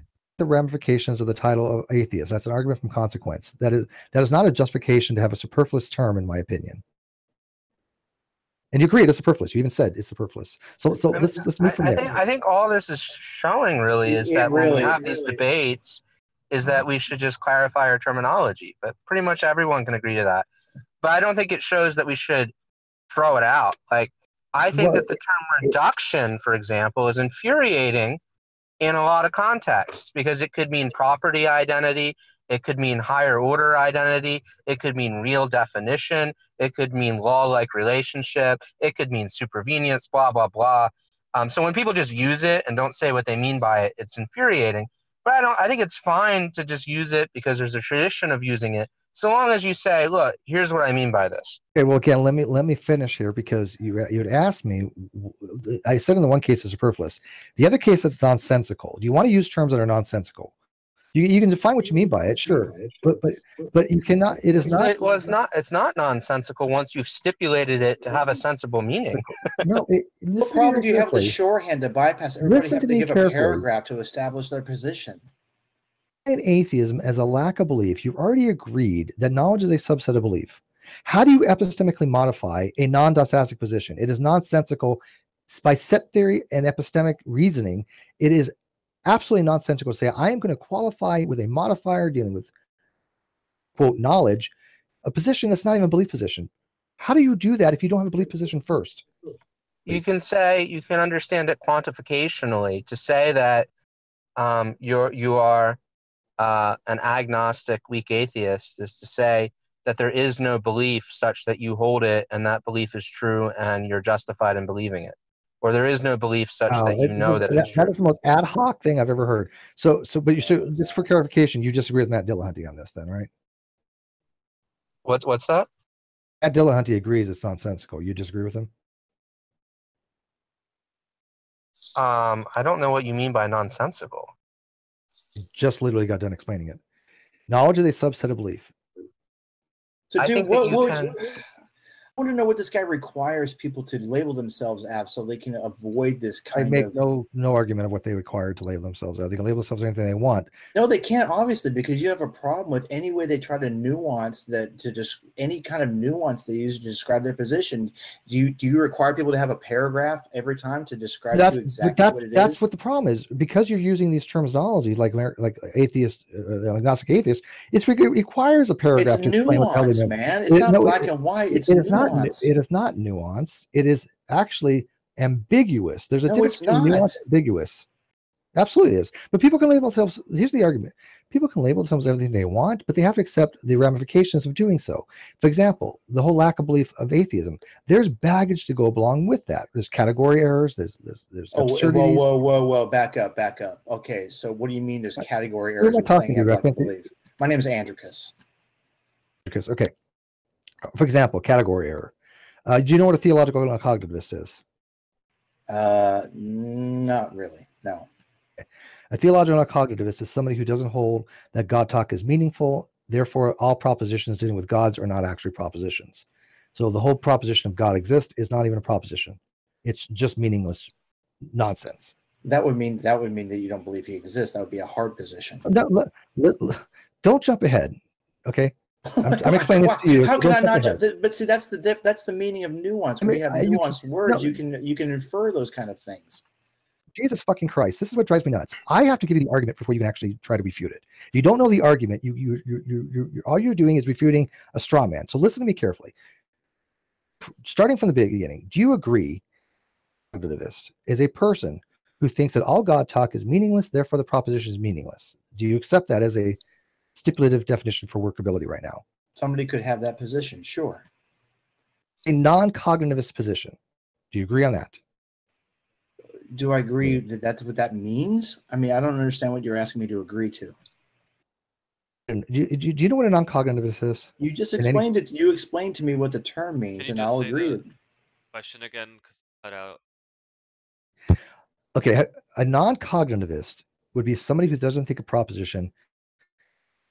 Like a moral non-cognitivist would be something like an emotivist or a prescriptionivist, right? Those are people that think that the moral facts, those moral propositions, are not actual moral propositions. They don't express a moral proposition. They express more of an attitude towards something, like boo stealing, like booyah theory. Be stealing is bad, right? Don't steal would be something like prescriptionism, right?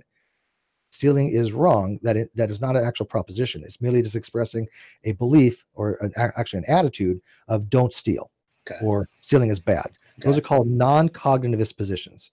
A cognitivist position would be something like moral objectivism or moral subjectivism. They're saying that yes, moral propositions exist. They can be true or false. They're truth apt. Okay, so a theological non-cognitivist does not think those propositions are truth apt. They're non-propositional. Cognitivist position. Okay. Good so far? Okay.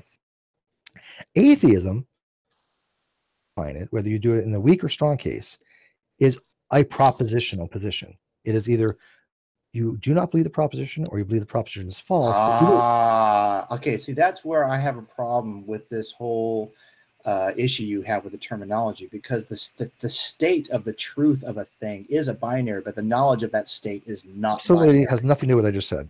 Yeah, it sure does, because you're saying that because when you make a knowledge statement about something, that it has to be has either you nothing to believe do it with or knowledge. do, or you no, you're saying you either have to believe it or don't believe it. You And have that's missing the third one. absolutely That's missing nothing the to do third with what I'm position. talking about. That is a irrelevant All right. argument here. Getting a little so take turns talking and Okay, let's try I'm to keep sorry. interrupting Yeah, time. That is true. You either do believe something or you do not believe something. Right, that's a There is no dichotomy, third but option. that's so what? That's a dichotomy. That has nothing to do with anything. It's There's a completely third irrelevant. position, I'm just and that's pointing where out this all breaks that it's down. not true, but that's Now you're obvious. jumping to something else. There's a third position, but not on that. The third position is not between I believe and I don't believe. It's between belief and disbelief. There's a Because difference. I don't know. That's the third position. But that is the position between belief and disbelief. Yeah, and it's an I don't know. You can't make a decision either way. That's where this breakdown happens. But let me give you the actual argument. Okay. If you have a theological non-cognitiveness, which is a cognitivist position, atheism is a non-cognitivist position. Atheism is a cognitivist position. They both lack a belief, but you cannot stick a non-cognitivist position in a cognitive set. You have a contradiction. Hold on, let me chew on that for a minute.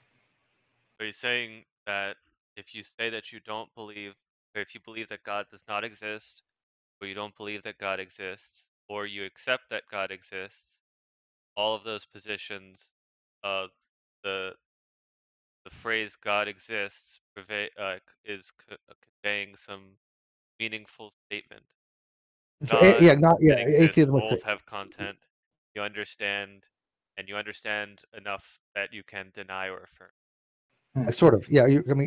Kind of. Atheism at least acknowledges that there's a proposition that be evaluated, right? Whether it evaluates it as false or just doesn't evaluate it, it still recognizes there's a proposition there. A theological cognitivist does not. Right? The whole position is there is no. Well, but you recognize that's a category error. I want to ask you a question and see how you would answer it, because it would answer a lot to see what term I would. So if a person has a lack of belief in God, okay, the belief isn't not there, but he's also not willing to make a positive claim, of an absolute claim. What term should that person use for himself? First of all, why do we throw in terminology like absolute? Well, when you're dealing to be absolute, to be an atheist. Well, when we're dealing with people that we have these conversations with, when we're dealing with people that demand us to have an absolute. Yeah, but you're not talking to one of them right now. You're talking to me. Don't bring baggage over. Okay. So if we say we don't believe, we're not certain, we can't be totally certain, but we don't believe it. What should we call ourselves? First of all, get rid of the word certainty. It has nothing to do with anything. It just muddies the water. Okay, look it. There's a dichotomy between A and not A. That's called the law of excluded middle. If you instantiate that with the word theist, what do you get? You get theist and not theist. Right? So either you're a theist or you're not a theist. There is no middle ground to be had. That. Do you agree with that? No, because I just told you knowledge is not the same as the actual truth state. What the fuck you mean? There's no.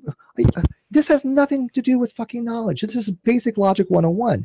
If you are not a theist, you're not. You can either be a theist or you can not be a theist. Correct? There's no middle ground there.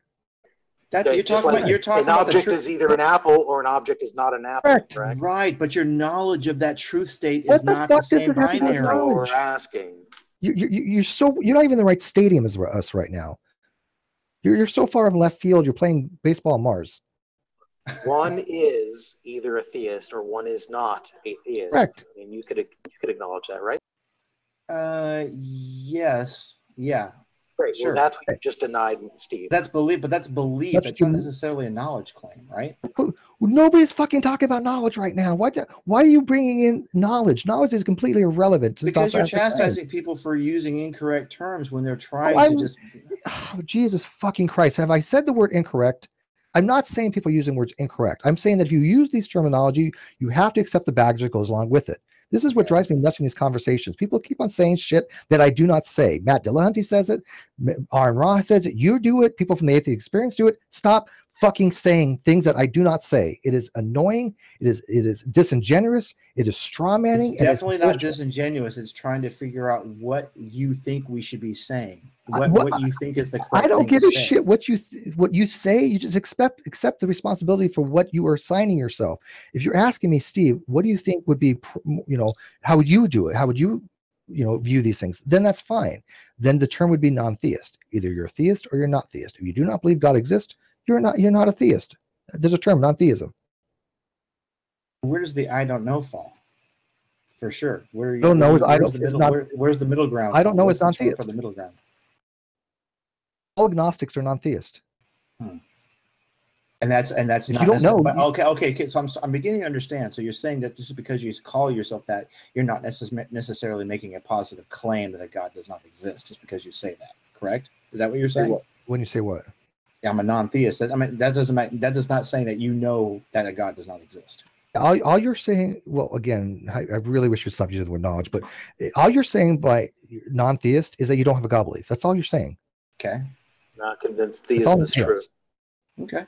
Except theism is true. I was just trying to figure out where you were coming from. That's all, man. If I came across as combative, I'm sorry, but I'm used to having to. I apologize, but I'm so sick of people. Don't be sick of it, because you're dealing with people that have done a lot of battle with people who do demand certainty, and so we've had to adjust our language. No, I do understand that. I do understand that. Yeah, but I just Steve, Jesus is fake. When I get straw man by people like Matt or Aron, it's very frustrating. They're very big name people, and they go on these different platforms and they say, well, Steve believes this. I mean, Aron says, well, yeah, Steve believes there's no gods. I've never said that. Steve denies God exists. I've never said that. I mean, Aron. When you call people disingenuous for hard fought, nuanced positions and words that they go for, you're going to get a little bit of blowback. You just have to expect that. And I do, right? It's part of the internet. I understand that. But it really is looking bad for them when people that do know my arguments tell them, you guys are not representing Steve's argument properly. You guys are saying things that he's saying that he's never argued. Do you have this written down somewhere? I would love to read. Do you have these arguments written down somewhere? I would love to read that. If I could just get up to speed real quick. I posted my blog in the. Yeah, please do it again. Are you saying, Steve, that some gods might exist? Oh, I think that some gods must exist in possible worlds. I would still love to read wherever you have your position written down, just for the nuances of it. Yeah, I literally have my positions written down.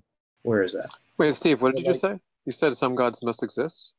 Like imaginary worlds? It sounds like modal realism. No, what are you talking about? I'm a modal anti-realist. What? Modal anti-realist. So you think they exist, but they're not real? I don't understand. Oh, okay. When something is logically possible, and I hate to use the word by definition, but it literally is by mathematical definitions. If something is logically possible, it must exist in at least one possible world. If it's metaphysical necessity, then it must exist in all possible worlds. And if it's a metaphysical impossibility, it cannot exist in any possible world. Yeah, there's only one God, Steve, and it exists in the only possible world.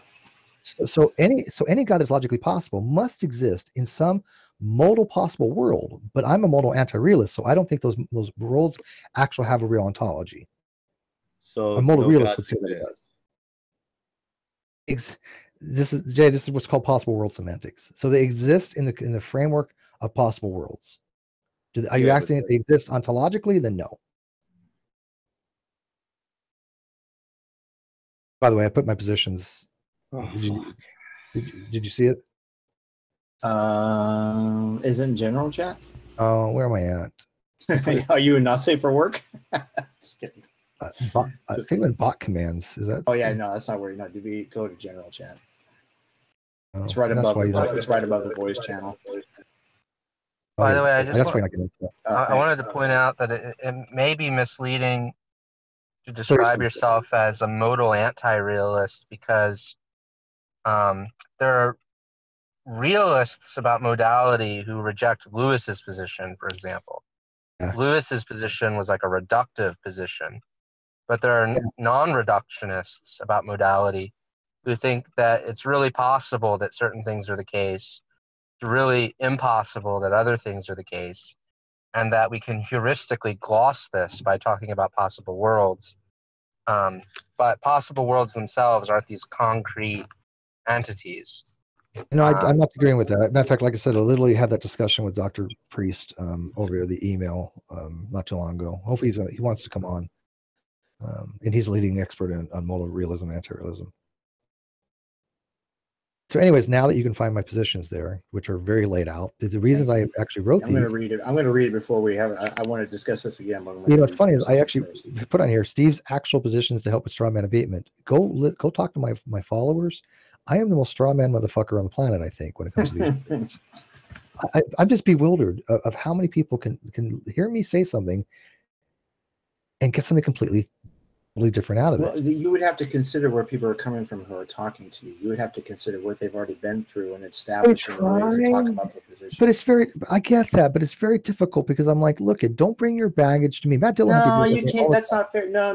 That's not a fair position in a conversation at all. You can't make that assumption. You have to kind of. When somebody says, well, agnostic, they start taking all the baggage of all the things that they had conversations with agnostics. So, Steve must believe this. Well, no. You deal with that at a point. Ask me what I believe. You deal with that at a point at a time rather than getting upset about it. You just deal with it a conflict at a time. Normally, but then every other day they seem to forget about it. They go back to, Steve believes this. It just takes a lot of patience. Steve, I get it. Steve, you just said that some gods must exist. You still confused about this, Jay? I agree that that's a misleading way to put it, because it seems like the claim A must exist implies necessarily A exists, and for every possible world W, A exists at W. If it is logically possible, if a God is logically possible, that is by definition something that exists in one possible world, or at least one possible world. That is what it means to be logically possible. But you put it in terms of must, and must seems to be a modal notion that would be cashed out in terms of necessity. It is necessity. By necessity, it must exist in at least one possible world. By necessity.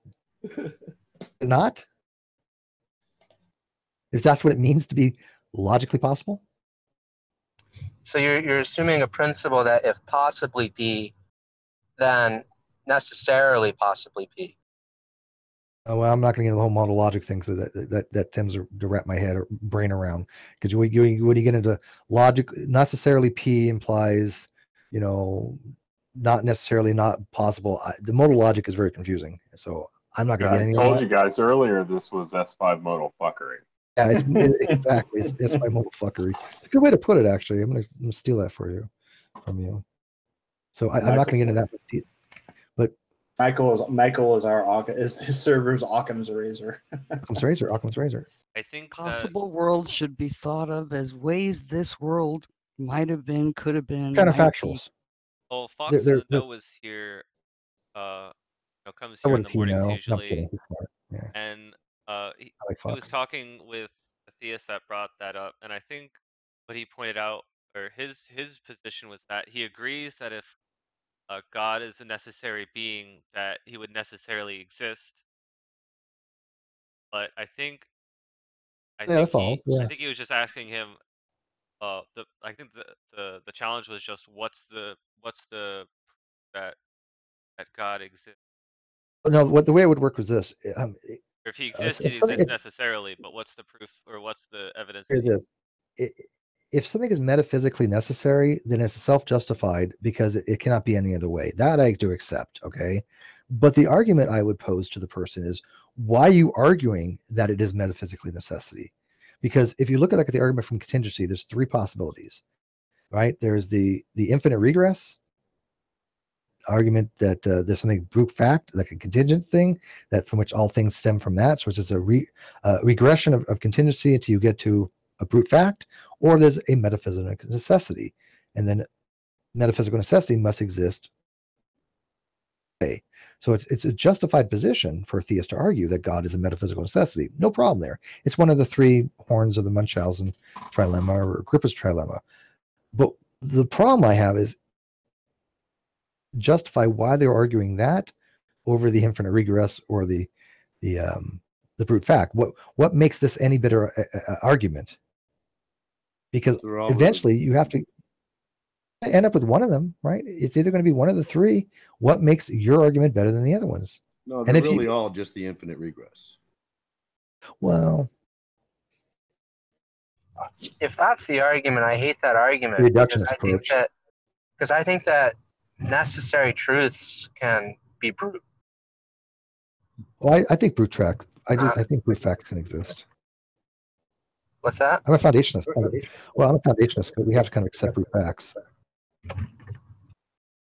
We accept things. I was just getting at it, it's a false dilemma to say that either there's some brute contingency or there's a non-brute necessity, because there might be a brute necessity. I don't know what that would mean. It would mean a necessity such that it's legitimate to ask what explains it, but it has no explanation. Well, okay. Well, sort of. The way. Okay, look at. Oh, I'm getting weird feedback. That is like, true. For example, if you're like a physicalist and you think the mental supervenes on the physical, that involves metaphysical necessity. You might be saying, for example, that it's metaphysically necessary that for any two individuals, if they differ mentally, then they differ physically. But that might have no explanation. It might not be explained, for example. Yeah. Okay, I totally understand you. It's driving me nuts. I think it's Jay. Yeah, if you. No, that's actually Dr. Z. Can you do something about that for us, please? Who's echoing? It's Dr. Z. Hey, let me. Oh, my bad. Sorry, hold on 1 second. Get some headphones, buddy. Okay, so yeah, if you're gonna say the brute headphones don't help when you're driving. necessary fact, earbuds do. Use push to talk. Better. If you're gonna say that a brute necessary fact is something that has no explanatory power, then yeah, I can concede that, because in the argument for contingency, if you accept the metaphysical necessity, that would be in that case a brute necessary fact for the conditions that it doesn't explain anything, because God would have had two options. He would have had made this possible world some thing of higher value, saying that he had a cause, he had a reason to make this particular world, right? He couldn't have made it some other way, right? He had a reason that this was the best of all possible worlds. Okay, which is no theist is really going to posit, because that means something has a higher degree of value than God himself, right? Because God is beholden to something. And the other option was that he just created it arbitrarily, creating this possible world of all the other ones, which doesn't satisfy principle of sufficient reason. So even if you accept the brute necessity as fact, or brute metaphysical necessity, it doesn't explain shit. That's why I have a problem with it. Well, no. I mean, because if there was a reason why God, and maybe you might be making the same point, but I think like if there was a reason why God created the universe at X time and under X conditions, it would be a part of the big conjunctive contingent fact, right? Which itself would require a reason. Which you have infinite regression then of justificatory reasons, or why God did this or that, or why he created this possible world of all the possible worlds. Either, no matter how you look at it, none of it satisfies PSR, and the argument for contingency is predicated on there's a reason. There's a whole argument is predicated on. I'm sorry, it's late for me. I suppose I was asking that or posing it. No, me too, man. I'm dying here. I haven't had my coffee. I'm very tired. So if I'm babbling, I don't mean to. I didn't expect. No, I was just asking if that was your point, right? Like that. You've got it. Okay. Yeah. You make my brain hurt. JJ's got your back. No, I do this shit all the time. I don't get a chance to talk about philosophy much. I just want to criticize Steve's taste in coffee. You don't know what brand I drink. Brand do you drink, Steve? Steve, whatever you drink, it's just not going to be up to JJ's bar. And just say you grind your own, and you already. I get the shit I get the shit out of squirrels. They eat it and they shit it out. And no, I actually there's a stuff called lava that I buy. It's really good. Oh, is that capoeira? I don't know. It's just called Java. No, he's talking about the Civet Cat coffee. But Civet Cat, Civet Cat coffee. No, I wouldn't drink that. Sorry. What would you say, llama coffee? But it's Leaava. It's Mexican. Intelligentsia from Chicago is pretty good stuff if you fresh grind it yourself. So no, it's Leaave coffee. Oh, I know what you're talking about. Yeah, I know what Yeah, it's actually really good stuff. Well, maybe. Dark round roast. Jay, you asshole. I mean, just remember this: any Well, coffee is really good actually, with scotch in you it. just Okay. gave it up. You said dark ground coffee. Oh shit! JJ's a coffee connoisseur. So. Waiting for you, he was waiting for you to fuck up. He's a coffee cock. I put sweet and low too. JJ, are you gonna kill me because I use sweet and low? That's a new brand of coffee. Sweet and low? Yeah. No, I don't have to. The sweet and low is gonna kill you. I don't got to do shit. It's good stuff, man. Aspartame, good stuff, man.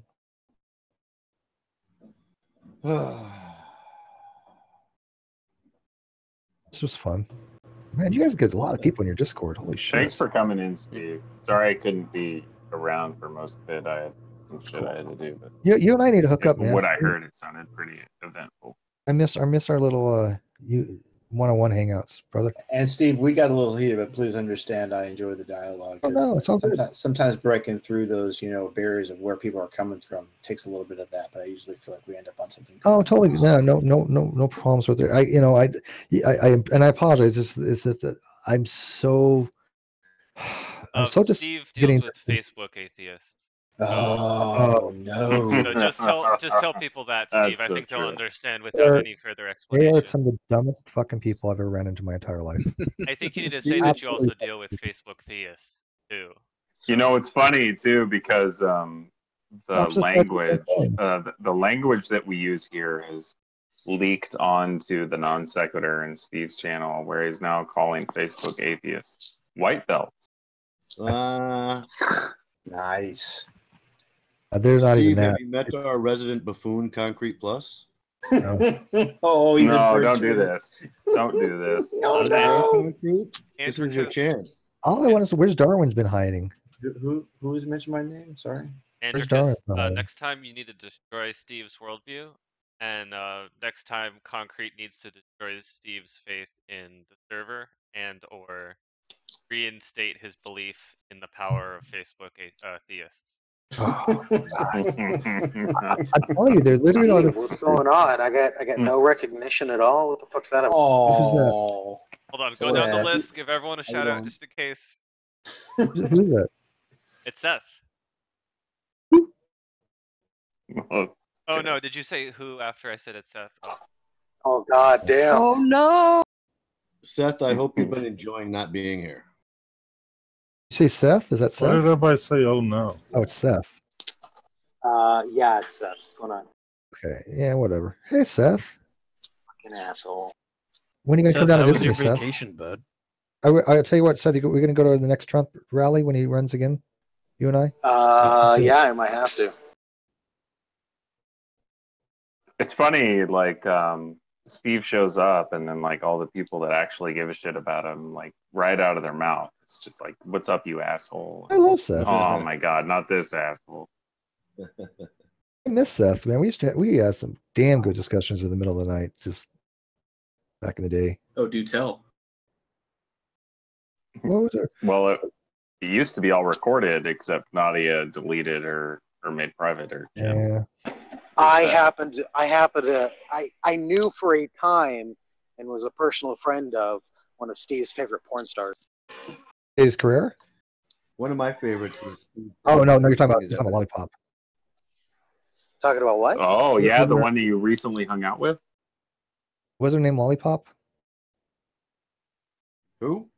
That's shit! Am I not supposed to drop that?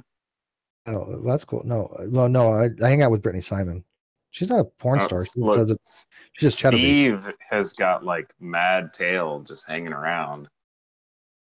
I was hanging out with her at her house. Oh, yeah, I heard that you were hanging out with some porn star recently. She's not a porn star. She does chatterbait. You link? What's her name? Porn. Good God. This sounds like an opportunity for the Not Safe for Work channel. He's never going to come back here if you guys keep going in on him like this. What's her name? Brittany what? Simon. Brittany Simon. There you go. Now Jack has She's debated Sargon of Akkad. on our channel. She's no Emily Gray. Was she topless? Oh, but I've seen her topless. Is she a redhead? She's amazing. Depends. She's a Yeah. sweet person. She's a redhead is Really hit it off. It was really strange. I mean, she's is a a feminist. question that can only be answered in certain contexts. She's a feminist. I'm not, and yet we have amazing discussions. Oh, So, she's in a whatever. bondage. Sweet. It's a way, so why not? Wait, you're not a feminist, Steve? Why? What do you got against women? Yeah. Well, I like to be against women, but That's rude. women and a sandwich, but yeah. So everybody is real. Everybody's real respectful of the Chatterbait girlfriend, but the Twitch girlfriend. What Steve has against Steve has against. Have you seen the That's Twitches, a- girls? That's a girlfriend in a different sense.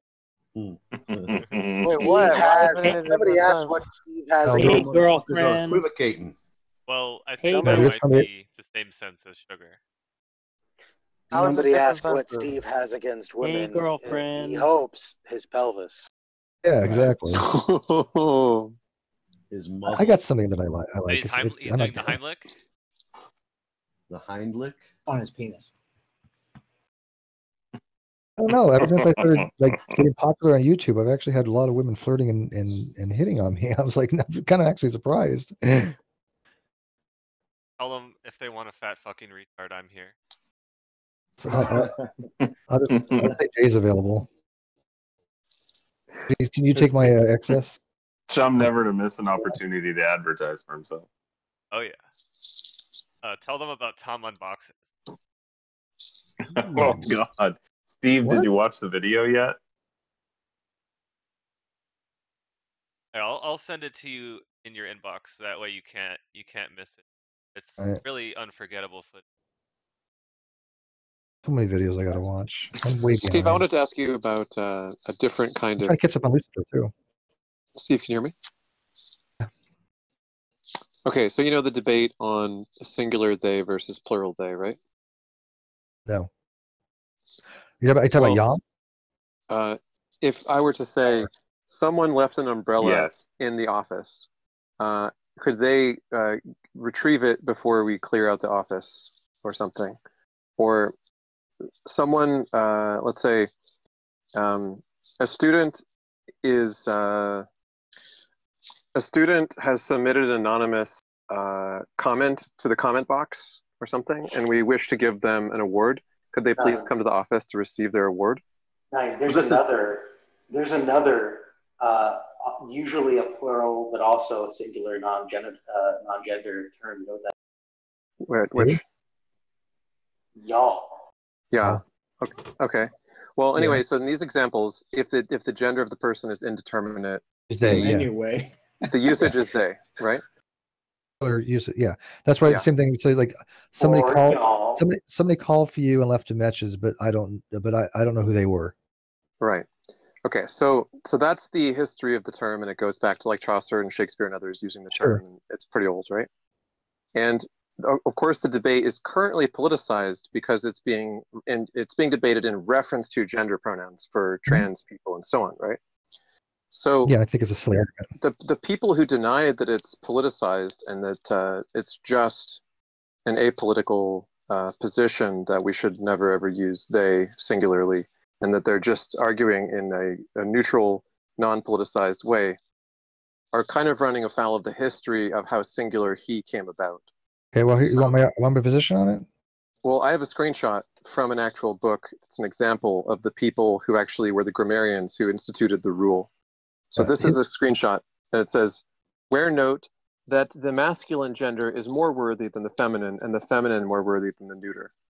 oh, your voice changed right for a second there, but then it went Yeah. away. Now, my position on this is very simple. I don't give a fuck what a person calls themselves or what they do in their little group. You cannot institutionalize word usage to other people. You cannot mandate it. You cannot legislate it. You cannot force people to. Nothing in the history of mankind has been changed. But from a linguistic standpoint, legal or brute persuasion of these terms, right? You can't just say, look, this is how I want to be referred to. Pronoun for they in your group, go for it. You can't expect other people to bend over backwards if they're not.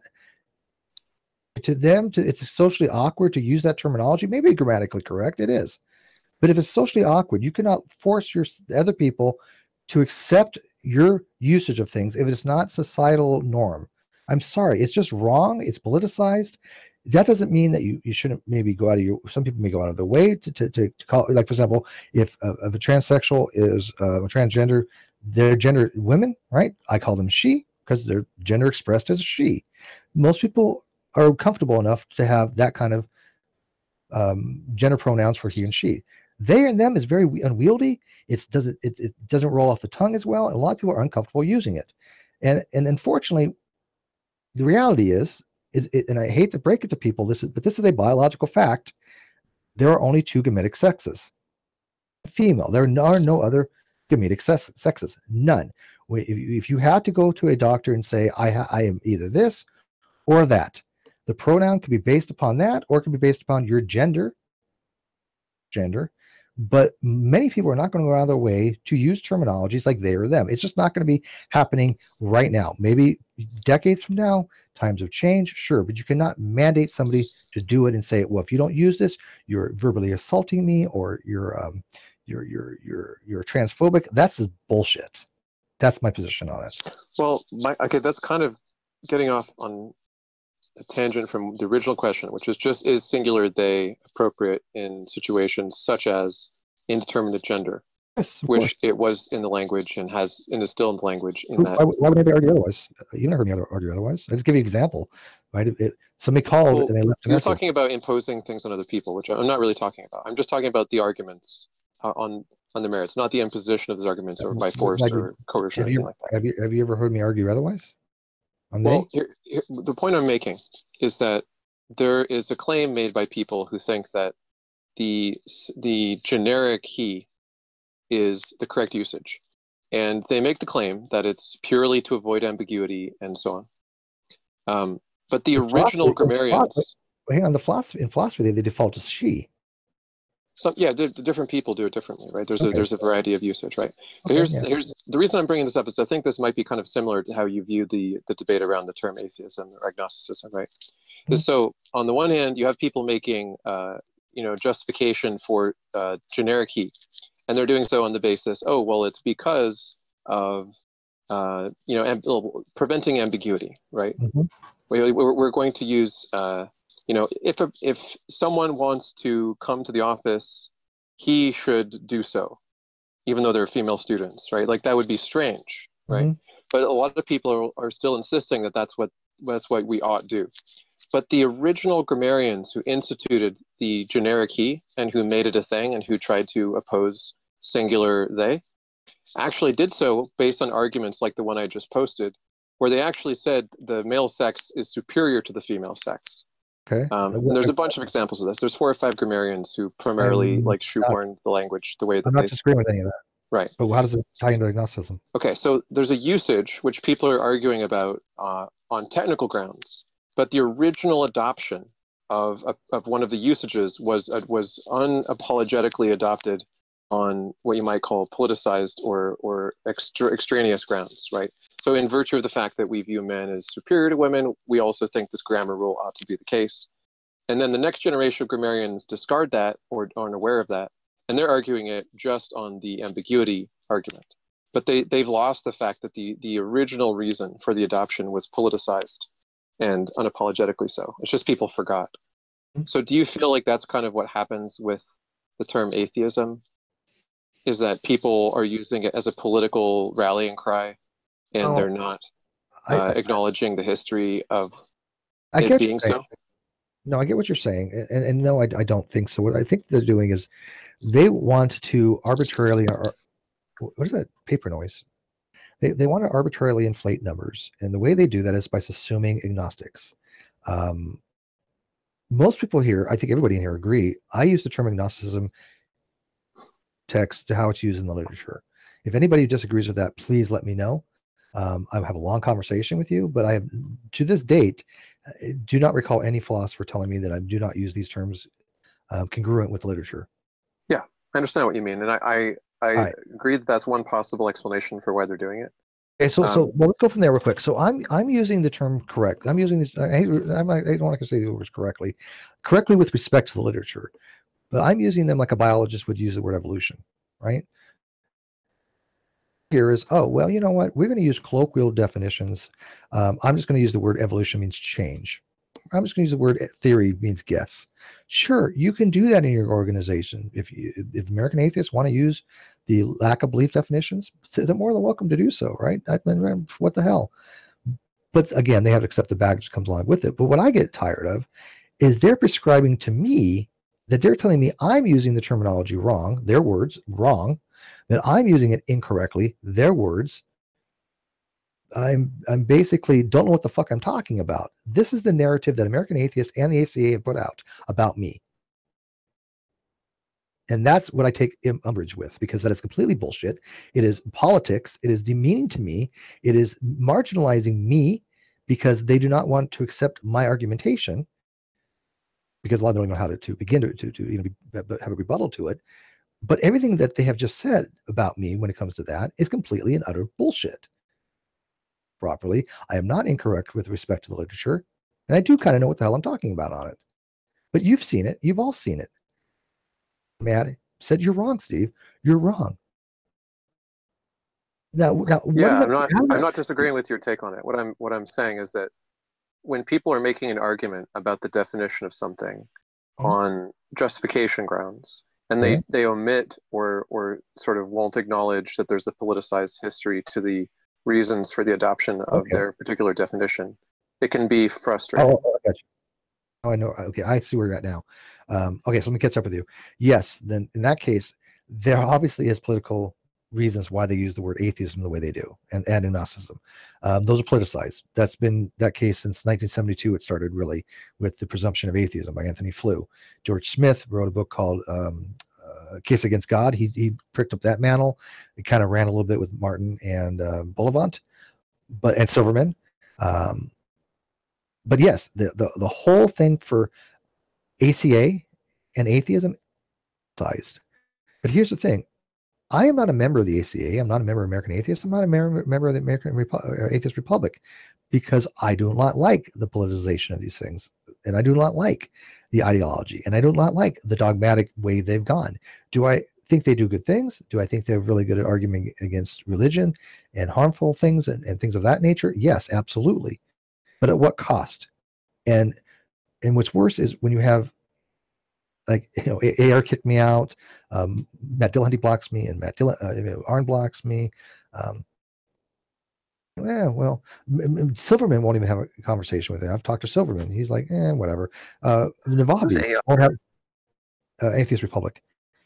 Sorry, I've heard you say that twice now. Navabi won't have a conversation with me. He's been on the show before. He's going to be on again, but he won't talk to me about this topic. He thinks it's already a done deal, right? Not one of these people, they'll all have debates, and I'm not saying that I want to, but think about this, IX. Every fucking one of those people debates people all the time. They have discussions with any theist that comes along and challenges them, just about, right? Well, not all of them, but they'll have conversations with people that disagree with. Not one of them has tried to shut me down. Not one of them has says, Steve, you're wrong. Let's have a discussion. I'll show you why you're wrong. None of them. You know why? And one of them could bring to the table any citation that's going to back up anything they say, and I do, and they damn well fucking know it. And I'm convinced of that now. Before I was at least given the benefit of the doubt. I was kind of arrogant by what I just said, and smug as Matt would put it. But at this point, I don't give a fuck. It is the case that I see it that way, and not that I want to have a conversation with them. Me bullshit. That, oh well, Steve, you're using these terms wrong. Aron literally has been saying that the entire last couple of days. Steve, you're wrong, you're using these terms wrong. Then I change his mind on one of the terms. His mind on the other term, I get blocked. I'm done. I'm done with that. I'm going to try to talk to the people that I can convince that want to have intelligent conversations, and that wants to go actually learn the material. I had to learn it. Why can't them? And I think a lot of them are noticing that. And I think a lot of them are going, hey, guys at the American Atheists or Experience or whatever, you guys need to reevaluate positions. And for example, do you know now, IX knows this, in every Atheist Experience video, it has a disclaimer on the bottom. something along the lines of, we define atheism to include the position of agnosticism. Do they not have that? I haven't noticed it, but it may just be that I see it so many things that I'm blind to it. Well, let me see. It's there. I mean, if you want me to go read it to you verbatim, I can. But Yeah. I hope you accept our agreement that it's there. And the reason they have it in there is because of arguments like this that Ozzy and other people like myself had been talking about, right? Because Ozzy's been doing this forever. So they put a little disclaimer there, and thereby stipulating. They're at this point, what they're saying is that by stipulation, we're going to include agnostics. So now people that don't know these topics read that and go, oh, look, the atheist experience includes agnostics.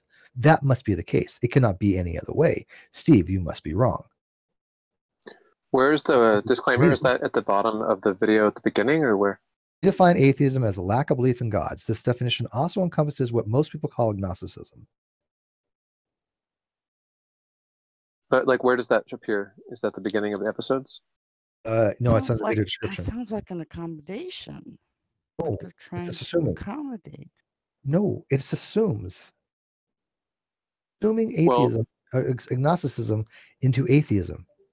Colloquially, there are agnostics that lean towards atheism, which, like I said, are something like an atheist agnostic. And there's agnostics who lean towards theism. I agree with you. But it's up to them to decide for themselves. It's not something that someone else can say, oh, you're a theist. I totally agree. You're an atheist. But here's what I want to leave you guys with, and hopefully people are going out and they're spreading the message on this, stuff like that. The arguments to the fact that exist in the literature exist materially.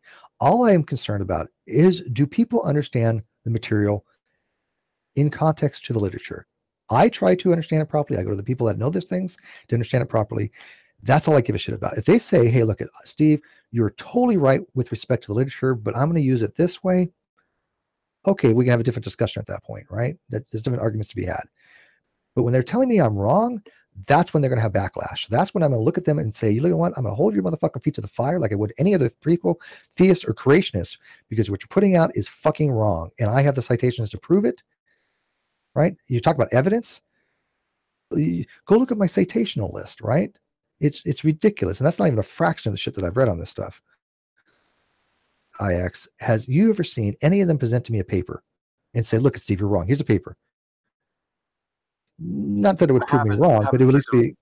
I don't know all the things that you've talked to them about. Biology they have. Okay. Aron gives me biology papers. Fair enough. But we didn't disagree on that. I actually asked them for some citational work on ATP synthase. You never hear him quote anybody. You never hear him use any. And then I get, oh, well, you're just an argument from authority. Well, goddamn right it is. So what? Citation. It's called a legitimate argument from authority. Is that I'm saying something and I'm supporting it with citation. I'm not arguing that their position. I'm arguing my position and I'm backing it up with citation. Validity means me by saying, oh, well, Steve just argues everything by argument authority. No, I don't. No, fuck you. I don't do that. Just curious, why do you care so much? That's a good question. That's a fair question.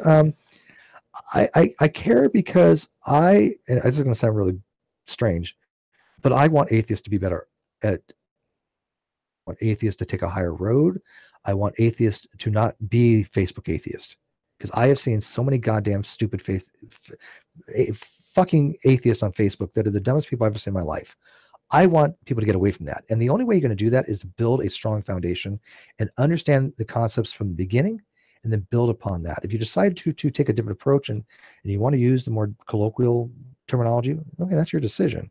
But you cannot. It seems to me that the if they have this little blurb where this little qualifier where they say, when we say atheist, we mean to include agnostics in with us. Right, but why would you do that? That doesn't seem hostile. That seems the opposite. That seems like it's in deference to you and the points you're making. Because agnostics are not atheists, Helena. Agnostics are a separate category. They're not theists, they're not atheists. They're saying you don't like that they're doing that. But it's not true that they're deceiving, right? They've heard you and they're doing what they can to accommodate what you've said. No, Helen, you have it completely wrong.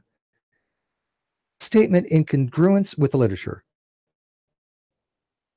No, it is not. Second of all, as an atheist, no, I do not. I am an agnostic. Why do I want to be called in the same group of people that are agnostics or atheists? For non-beliefs, that's fine. We're all non-believers, right? But what they're saying that Steve, you are an atheist because you're an agnostic. All agnostics are atheists. That is bullshit. That is David Silverman's bullshit that he put out ages ago. That people have been putting out that narrative, and it's fundamentally fucking wrong. Yeah, and I can agree with you on that. And I do think non-believers are a more appropriate label for any larger community that includes both. It's more inclusive. Yeah, of course, it's that's more. fine. Of course, I'm not saying it isn't. I'm just saying that we don't need to have a fit over this. I don't think. I think disagree that with it's you. perfectly acceptable. There's nothing wrong with people calling themselves atheists. Meanings of words change with usage. You can call yourself whatever you want, Helena. on. Listen to me carefully. Helena, you can call yourself whatever you wish. You have no right to call somebody else something. You have no right. People have no right to call me an atheist because I'm not. That's like a theist saying, Helena, you're a theist because of Romans 1. You're a theist. All men know God. You're a theist, right, Helena? Well, let's say I made up a term, Steve, and I called it a philosopheist. And a philosopheist is anyone who holds one of the philosophical positions or the theological positions in a philosophical sense precisely, and holds to those definitions. And I could label any philosopher who is either a theist, an agnostic, or an atheist as a philosopheist, meaning just this proprietary definition I just made up. And it would be accurate in describing you and Ozzy and probably anyone else who uses the philosophical definitions. And if we accept, this goes back to that argument that Aron had with that Christian guy. If we accept those conditions for the properties of that category, then yes, we'd fall into that. Not a problem. Right. And I think that's what someone's doing when they're labeling another person is they're just saying how they perceive that person. And like you have every reason to clarify to them if they're mistaken because they're misunderstanding or mischaracterizing you. I agree with you, but here's the thing. I get that. I agree with you. But here's the thing. When people say, Steve, you're wrong logically, you must be either atheist or theist. How wrong is that statement? Fundamentally, practically wrong. Wrong. I feel like it's as wrong as when Darth Dawkins comes to somebody and says there's no such thing as an agnostic because either God is the source of all of the universe or that was the dumbest argument I ever heard him say. Well, his second dumbest. He even says there's no such thing as an atheist. Yeah. Well, the dumbest argument Darth has ever made is when he tried to argue that affirming the consequence was an actual rule of inference.